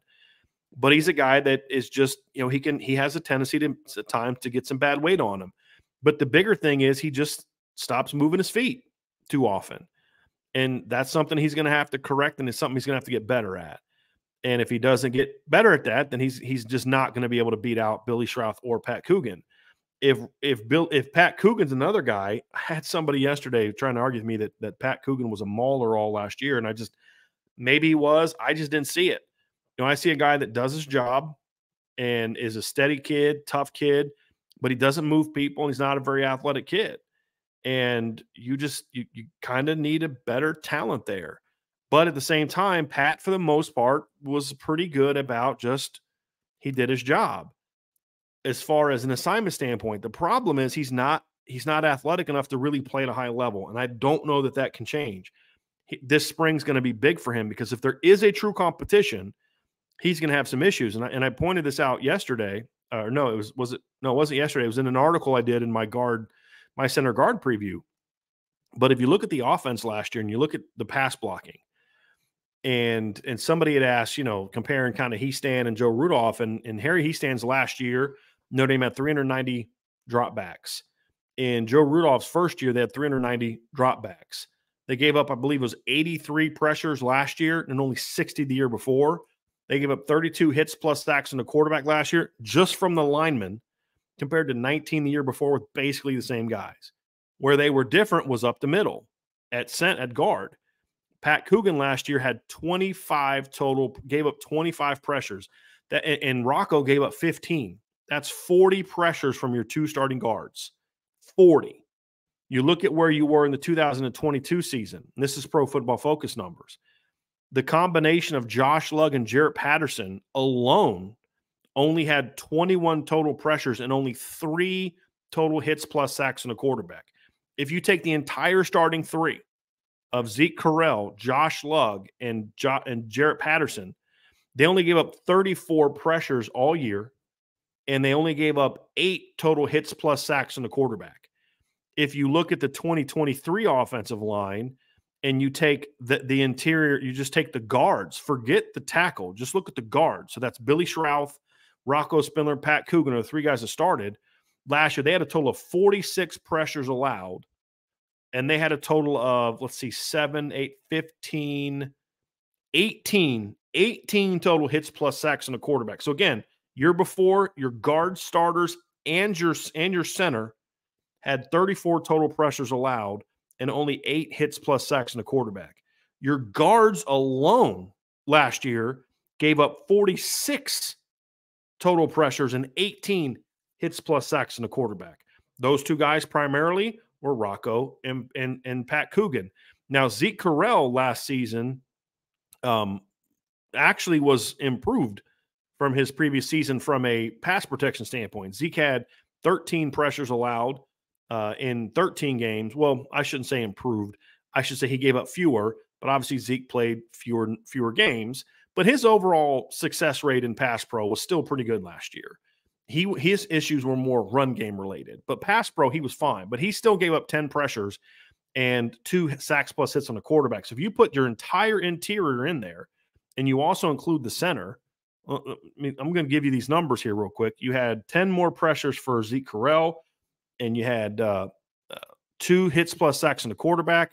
Ashton Craig had 3 pressures allowed. He had 1 hit plus, let me see here. Where was he? 1 hit plus sack plus hit on the quarterback. So you had a total of 59 pressures allowed and 21 sacks plus hits on the quarterback from your starting lineup and up the middle, compared to 34 and 8 last year. That's got to get a ton better. And the primary culprits were Rocco and Pat Coogan, especially Pat Coogan. And so it's easy to look at and see. As rough a time as Rocco had last year, Rocco still had a higher win rate in pass pro than Pat Coogan. Wasn't great, but it was still better. And so they're going to have to get a lot better up the middle. And if they don't, last year you had a bunch of redshirt freshmen and freshmen that were battling them. This year, all those redshirt freshmen are now redshirt sophomores. You've got, Ty Chan, Billy Schrouth, Ashton Craig are all stepping into this situation. You've got now your freshmen are now second-year guys. Sam Pendleton, Sullivan Absher, Joe Otting, Christopher Tarrick. There's a lot more experience. Plus, you're welcoming Peter Jones and Gerby Lambert into the equation. So to me, if there's no excuse to still roll with those veterans, if they play anything like they did last year, none. Because here's my point. If they're going to be that unproductive, then just go with your more talented younger players. Just roll with it. Because at least you'll get more dominant snaps. Like with Pat Coogan, if he's anything like it was last year, you're not getting dominant snaps from him.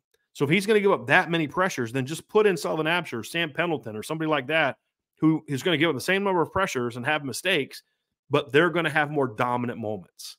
Now, will Joe Rudolph do that? I don't know. We'll find out. The other option is that these two veterans play better. I mean, I just gave you all the production and numbers, but here's the difference between this group and last year's group.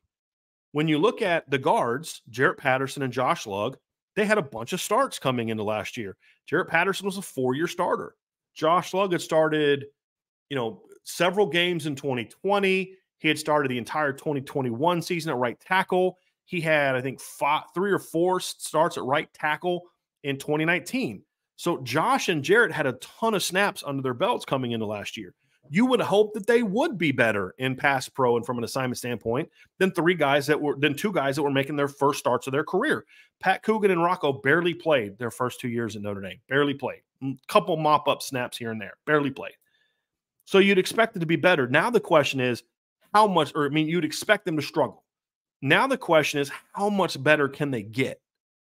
And that's going to be the key.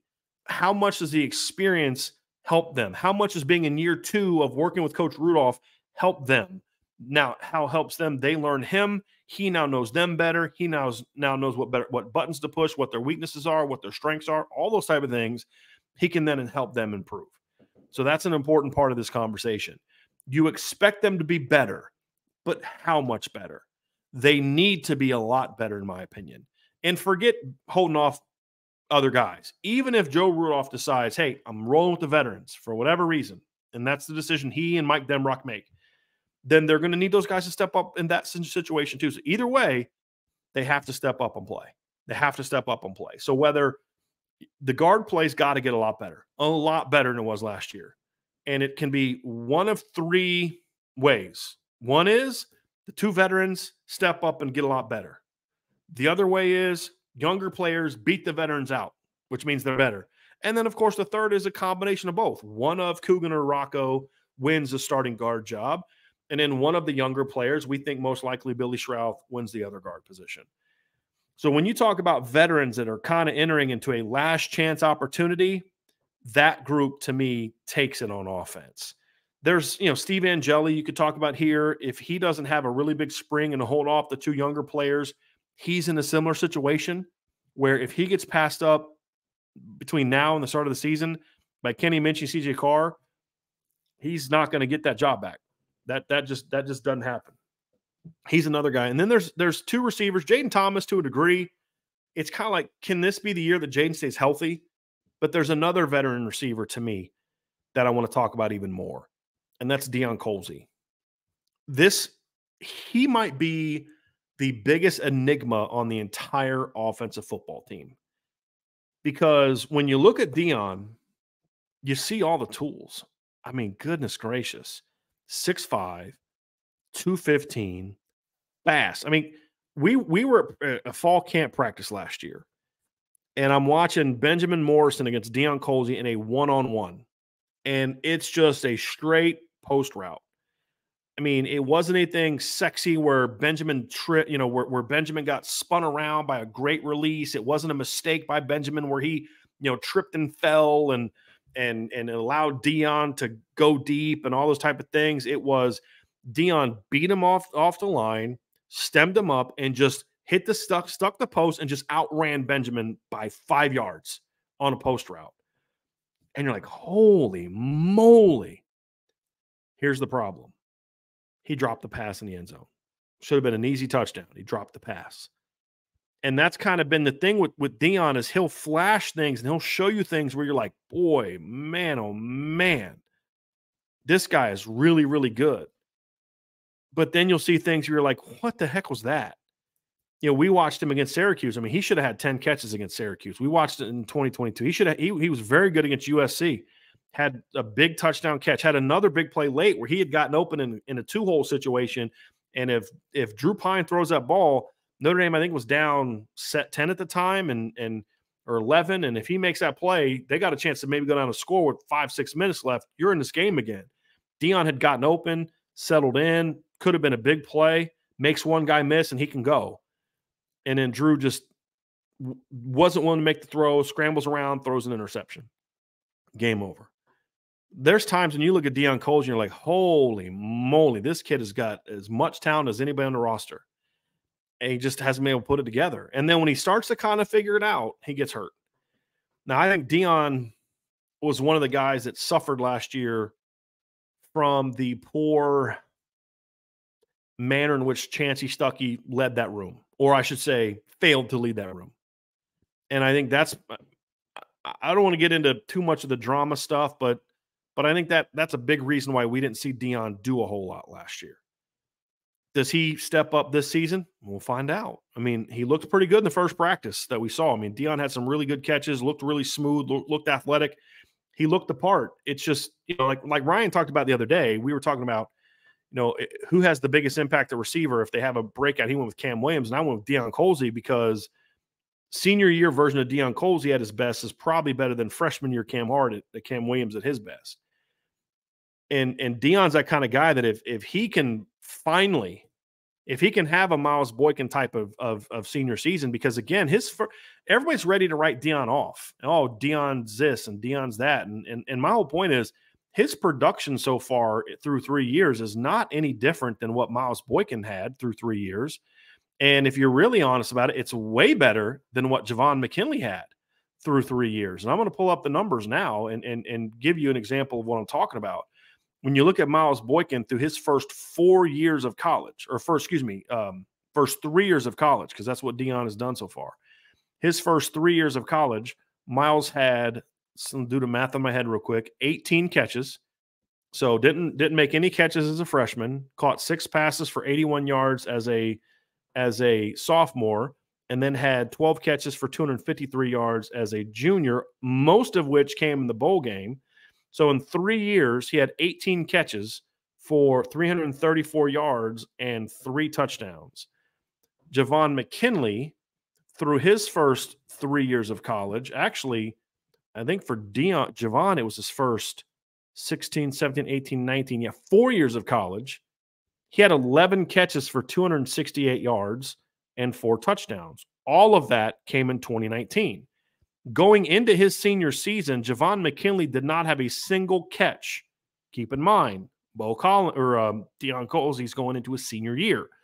So think about that. Those two guys figured it out later in their careers. When you look at Deion, in 3 years as part of the rotation, obviously got hurt last year. He had 16 catches for 304 yards and 2 touchdowns. If Deion doesn't get hurt last year, he's got more catches than Miles, who had 18. He's got more yards than Miles, who had 334. And he's probably got as many, if not more, touchdowns than Miles, who had 3. So while I understand the angst about Deion Colzie, and I am with you that Deion's got to prove it. I am not expecting anything out of Deion. It's all show me. You got to show me.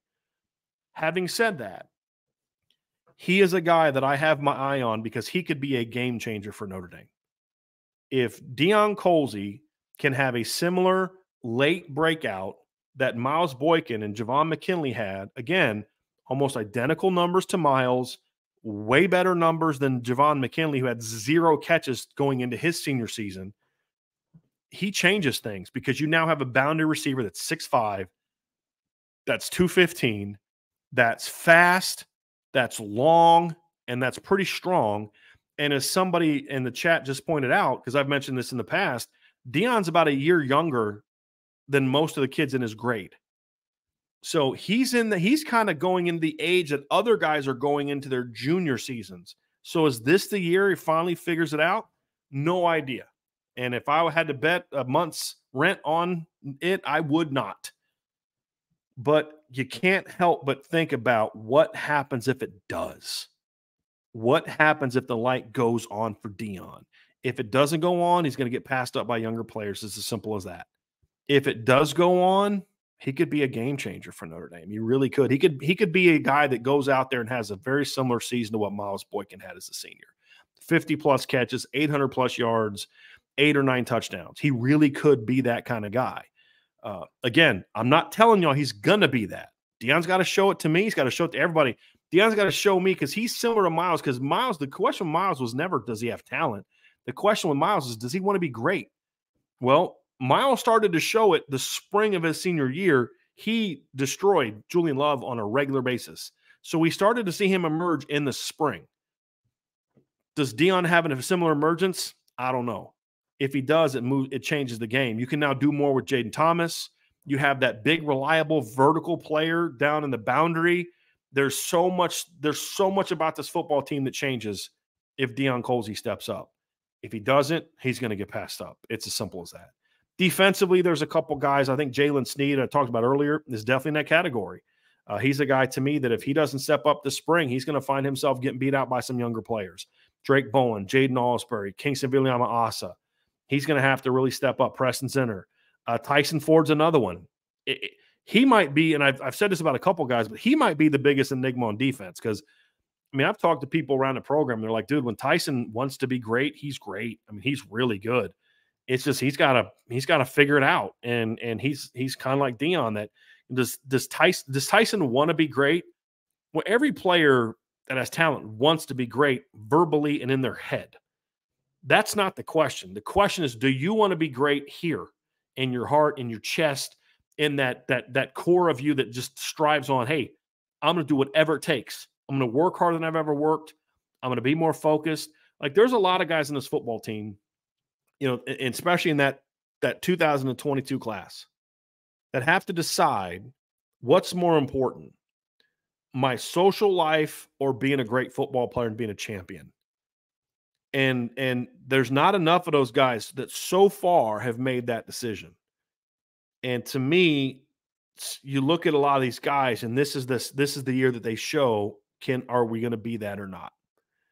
Am I willing to say, hey, look, yeah, I enjoy going out. I enjoy this. I enjoy playing video games. I enjoy whatever.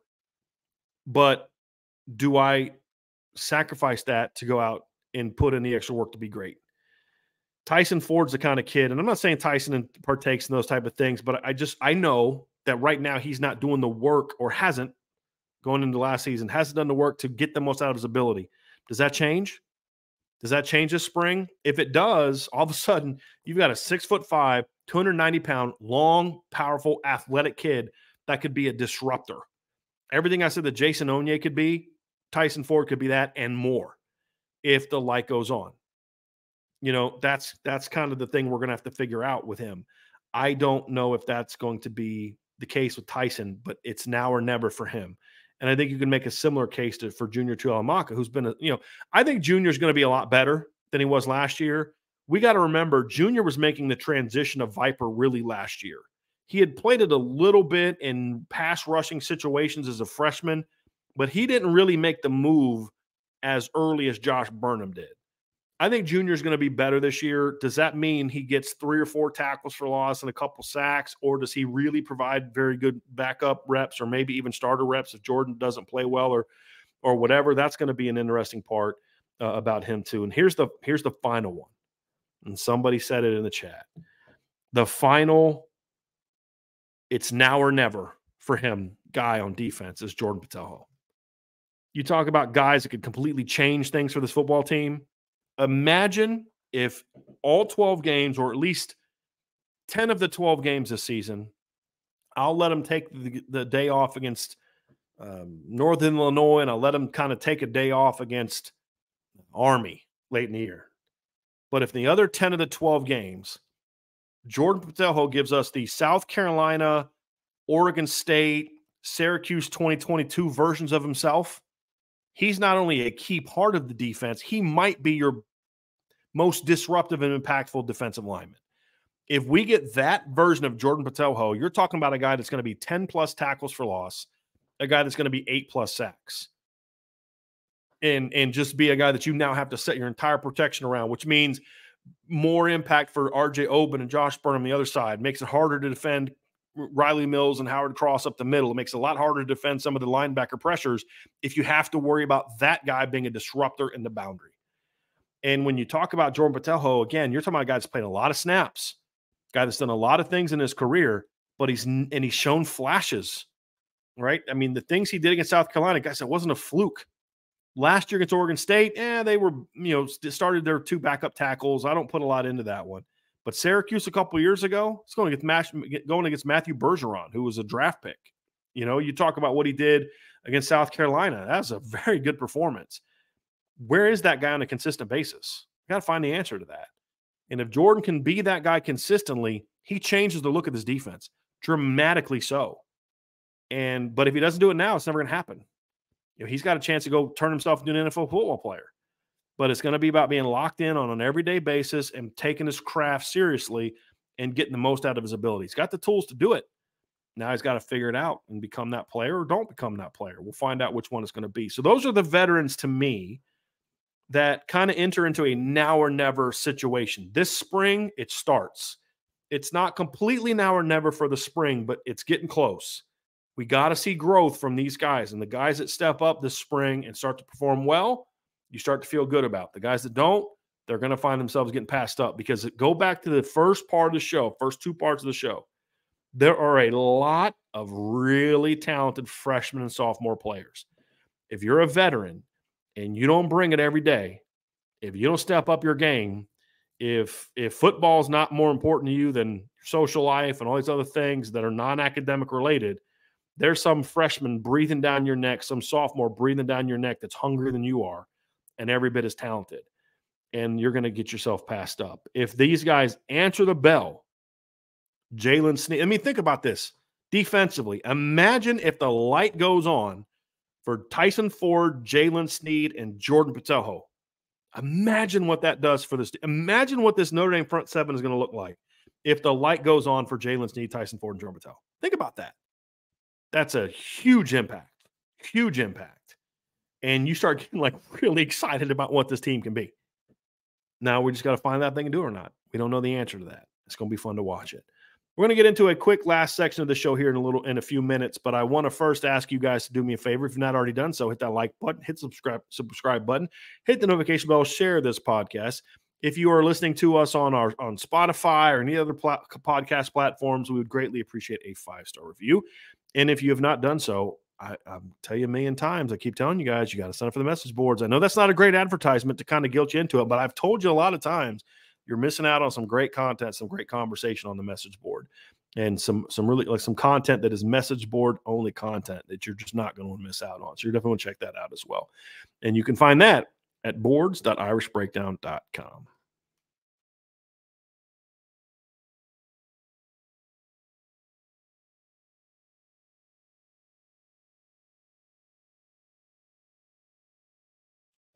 Final part of today's show, I'm just going to briefly talk about the new college football playoff format. And I want to rehash a conversation I've had, because I think some folks have missed out on this.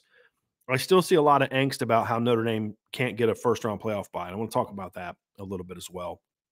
So I want to dive into that a little bit today. But first, we're seeing some reporting about this. Heather Dinich, and there's been 2 people, in my opinion, that have been the most locked in and have just done absolutely great reporting. I have no problem calling people out for not doing a job. You all know I have a lot of issues with journalism, quote unquote journalism, in today's era of football of journalism, and whether it's political or sports, and how so many people just care more about clickbait than they do about doing real journalism. There's 2 people, in my opinion, that cover college football that do it the right way. And obviously, you guys know I love Bill Bender. I'm talking about outside of Bill, because what Bill does is a little bit different. But there's 2 national people that I think just do a great job of covering this. One is Heather Dinich. The other is Ross Dellinger. And they have been all over this college football playoff situation. And according to Ross Dellinger, the new format past 2025, because the next 2 years is set in stone. It's 12-team playoff. It's set in stone. This is more about negotiations for what happens after 2025. Then the reports that Ross is, and you can find this at yahoo.com, but Ross says that the new contract that starts in 2026 is going to be worth $1.3 billion. Keep in mind that the current way that it's formatted is the current contract is $460 million. And I think that needs to be reminded as some people start to lose their minds over what's kind of happening with what's going on. So there's been a lot of conversation about what happens with the college football playoff after 2025. And to be honest with you, the SEC and the Big Ten have played this masterfully. I think they're kind of scummy for doing it. And I think they're greedy you-know-whats for doing it. And it's just more evidence of why I don't want to be a part of those two leagues. But they're looking out for their own, and they are not hiding the fact that they're being greedy about it, and they worked this masterfully. So what they did was, it comes down to right now, the contract is the revenue is split is evenly between the Power Five conferences, basically. And what the Big Ten did and the SEC did, and they got together to do this together, is they said, we want guaranteed playoff slots. We want to go to 14 teams. We want 4 spots each. Oh my gosh, I'm losing my mind. I can't believe this. And then, okay, we'll settle for 3. And I've read some reports where people have said, well, the backlash has led them to say, hey, we're not going to do that anymore. I've kind of felt for a while that was never the end game. You'd be silly not to ask for that, because if they guarantee you, if the big ACC and the Big 12 and Notre Dame and the Group of 5 cower and give in to you, then you get what you want. Because what it comes down to is essentially you get more automatic spots, which means you get more money, is essentially what it was going to be. And so they then relented. And what they have decided to do is the revenue is going to be split up unevenly. And according to Ross Dellinger, and you can find this in his article today, that 28% of the college football playoff revenue from the playoff is going to be distributed to the Big Ten and the SEC. In the past, it was 20, 20, 20, 20, basically. It was not quite 20-20 because there's a little bit given to the Group of 5, but it was basically 5 power conferences split up evenly. Now it's 48% or 29% for the ACC or Big Ten. It's 29% for the SEC. It's then 16% for the ACC, 16% for the Big 12, and then 10% is distributed to Notre Dame and the Group of 5 teams. And there's a lot of people flipping out about how this is going to create greater disparity and all those type of things. And that's true to a degree. Having said that, we also have to think about the numbers that we're talking about here. There's a couple things to consider. And I'm going to do some very, very rough math as we kind of get into this conversation, because it needs to be discussed, kind of, what's going on here. So when you look at the current format, the Big Ten and the SEC, if they're going to get 58% of $1.3 billion, that's still a lot of money. And I mean, they're going to get a ton of money. But if you look at what's going to happen for the other leagues, I'm trying to do this here. So that's, if you look at where they're talking about. So let's say you're talking about 32% of $1.3 billion. That is still, if my math is correct, I believe $416 million. You divide that by 2. I mean, that's more than that's almost what the whole thing was before. That's still going to be $208 million per league. So that's, I believe, annual. That's still $208 million. Before, when it was $460 million, it was, and divided by 5 leagues, let's just say it was split up evenly, it was really only 9 point, nah, that's not correct. Let me see here real quick. It was $460 million. I'm trying to do this on a calculator on my computer, and it's not great. So let's say it was divided by 5. Each league was basically getting $92 million, right? Is that right? So 92 times 5, about $90 million. Yeah, it's about $92 million for each league. So even though that money is being redistributed unevenly, these conferences are still getting twice as much money. Here's the other part. The leagues are going to be smaller. So when you look at the Big Ten is going to be making, let's do the math again, and I'm going to try to get this right the first time. 2, 3, 1, 2, 3. So the Big Ten is going to be getting 700 and, or excuse me, did that wrong. I'm going to try to get this correct. So it's times 0.58 divided by 2. The Big Ten is going to be getting 377 million. So that's over 100 and it's about 169 more $1 million. Okay. And that's going to be split up between 18 teams. Okay. So that's, what is it? If you just talked about that, it's like basically about like 20 million, about 20 million per team. Am I correct on that? Somebody in there, and they're doing math better than I can. Where you look at the 208 million that the ACC is getting, and you divide that by 15 schools, and they're getting about 13.9 million now. Before, those 15 teams were getting, if you divided up the 92 million, they were all getting about 6.1 million. Okay?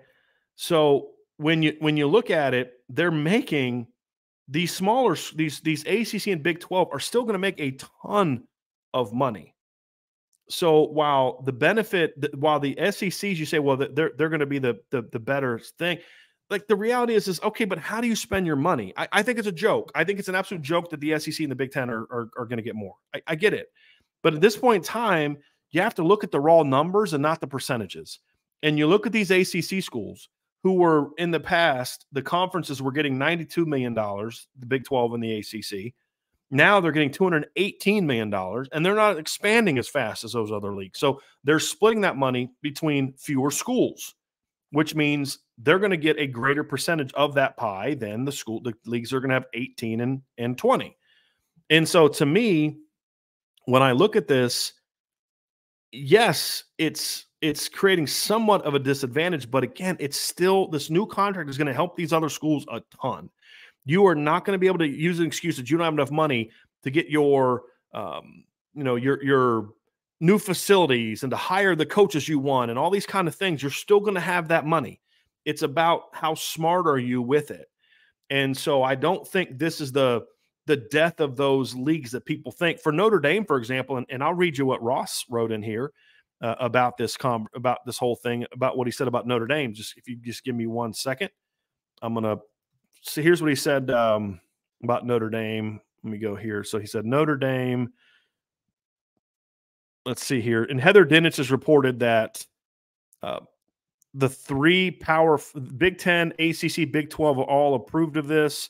Notre Dame is approved of this, and they're just waiting on the SEC. So this is what it says. It said the Big 12 and ACC are set to see a doubling of their previous amounts, which I just talked about. Notre Dame is expected to receive its own annual distribution that is expected to increase significantly from its current distribution. And this is the thing, too, that helps Notre Dame. Everybody looks at it and says, well, this league is getting this much, but Notre Dame's only getting this small amount. They're only getting, X number of dollars. When in reality, if you look at what Notre Dame is getting, a lot of times it's as much, if not more, than what's going to the specific, the leagues. I'm not sure how it goes to the teams that are in the playoff, but basically the money you get, you split between all your leagues. Now, one thing that Florida State has tried to advocate for is that when they get that money, they think they should deserve a greater piece of that. That's something that the leagues have to figure out. Does Vanderbilt get as much as Alabama? That's something that the leagues have to decide, and every league is going to be different.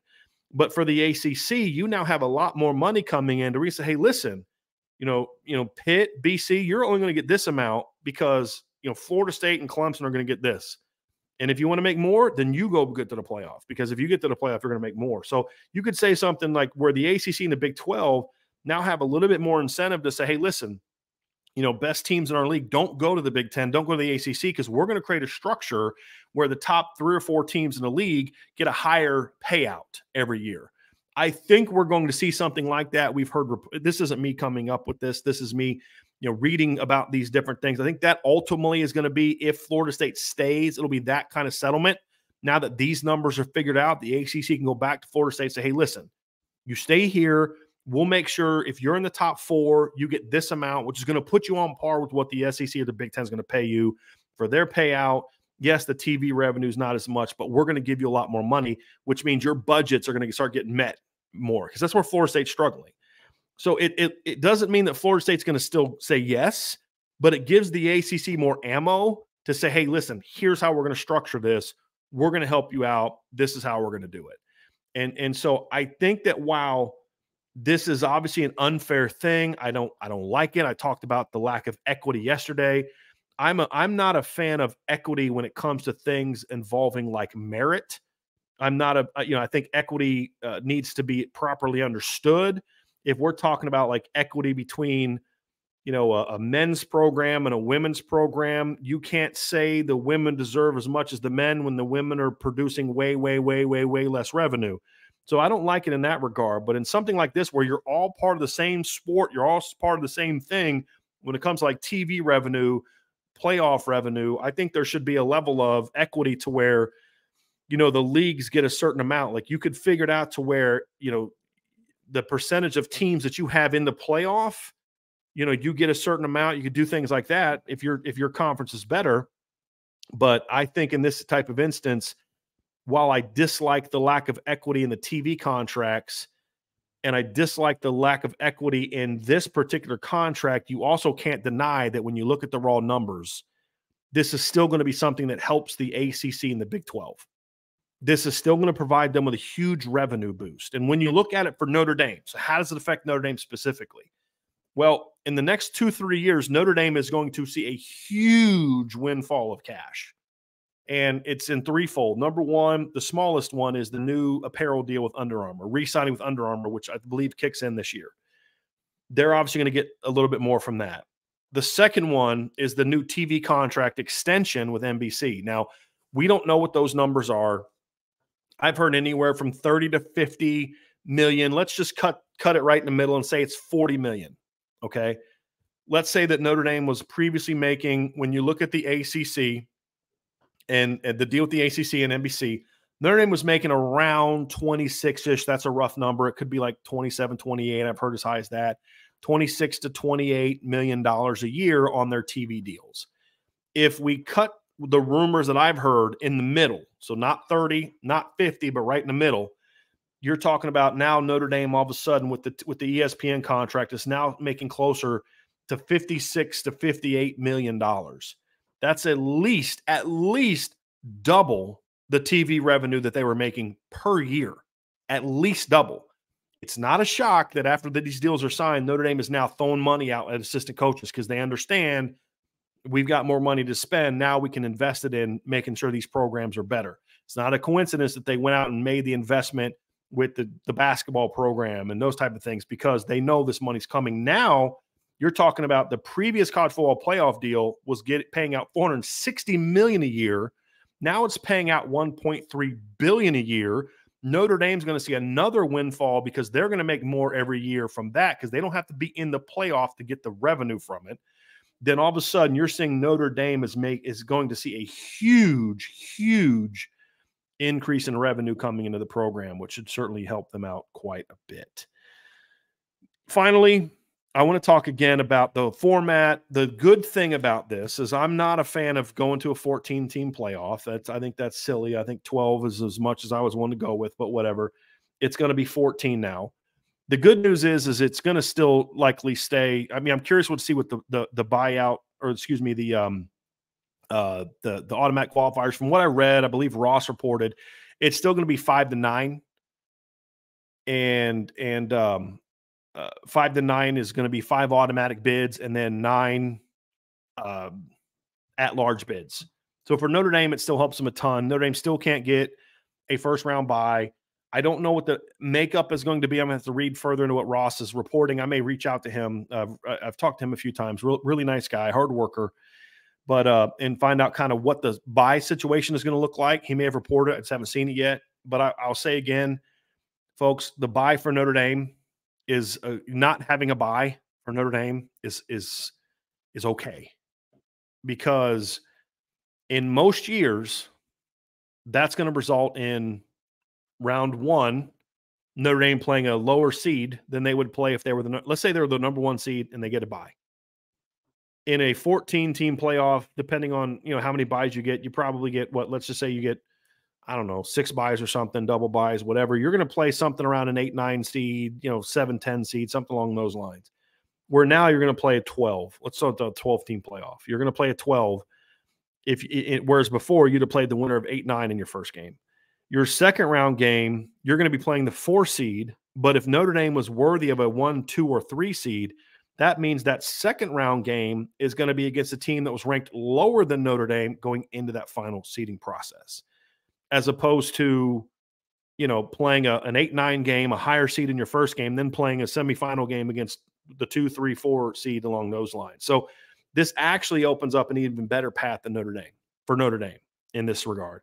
I'm not sure what it's going to look like with the 5 and 9, but I would imagine, based on some of the things I have seen floated around, that it's still going to be something to where Notre Dame is going to benefit from it. The path, if they are worthy of a top 4 seed otherwise, this still creates a very good path for them because of the way that it's going to shake out. So I wouldn't worry too much about that. But for the next 2 years, if Notre Dame is good enough to have a top 4 seed under the previous rules, they're going to actually have an easier path being the 5 seed. You get a home game in December against the 12 seed. You're then going to play in round 2 the 4 seed, who will definitely be a team that's ranked behind you. If you were a top 4 seed, or if you were a top 4 team, that means the seed that's number 4 would have been a team ranked lower than you. So it's not going to be until round 3, the semifinals, that Notre Dame has any chance of playing a team ranked higher than them if they would have otherwise been a top 4 seed. So it actually opens up pretty well for them. And I think they're going to be okay. They've made, like I said, Jack Swarbrick had to give up something to get something. And he's not an idiot. He did the math and he understood, okay, what does a 5 seed look like? Okay, revenue from having a home game, right? We don't have as much time off after the end of our season because we don't play a conference championship game. This allows us to still be competitive and this is what we're sacrificing to not join a conference. But I guarantee you he did the same math I did, where he looks at it and says, guys, the 5 seed, this is who we play in round 1 at home. And that means in round 2, the quarters, we're going to play a team that jumped us in seeding, but was actually ranked lower than us. So you like to think that this is a team we're better than. So this actually works out pretty good for Notre Dame. And I think it does. Now I'm curious to see what it looks like in the 5-14 format. We'll find that out. So that's going to do it for today's show, everybody. We can continue this conversation on the message boards at boards.irishbreakdown.com. I have a mailbag on the board, a written mailbag, so you can throw in any questions you want. If you have follow-up questions about this or any other topics we had, you can go to boards.irishbreakdown.com and check that out. We can definitely have a very fun conversation about that kind of stuff at boards.irishbreakdown.com. On your way out, folks, hit that like button, hit the subscribe button, hit the notification bell, share this podcast, give us a 5-star review. We'd greatly appreciate that. And we will talk to you again very, very soon on the Irish Breakdown Podcast.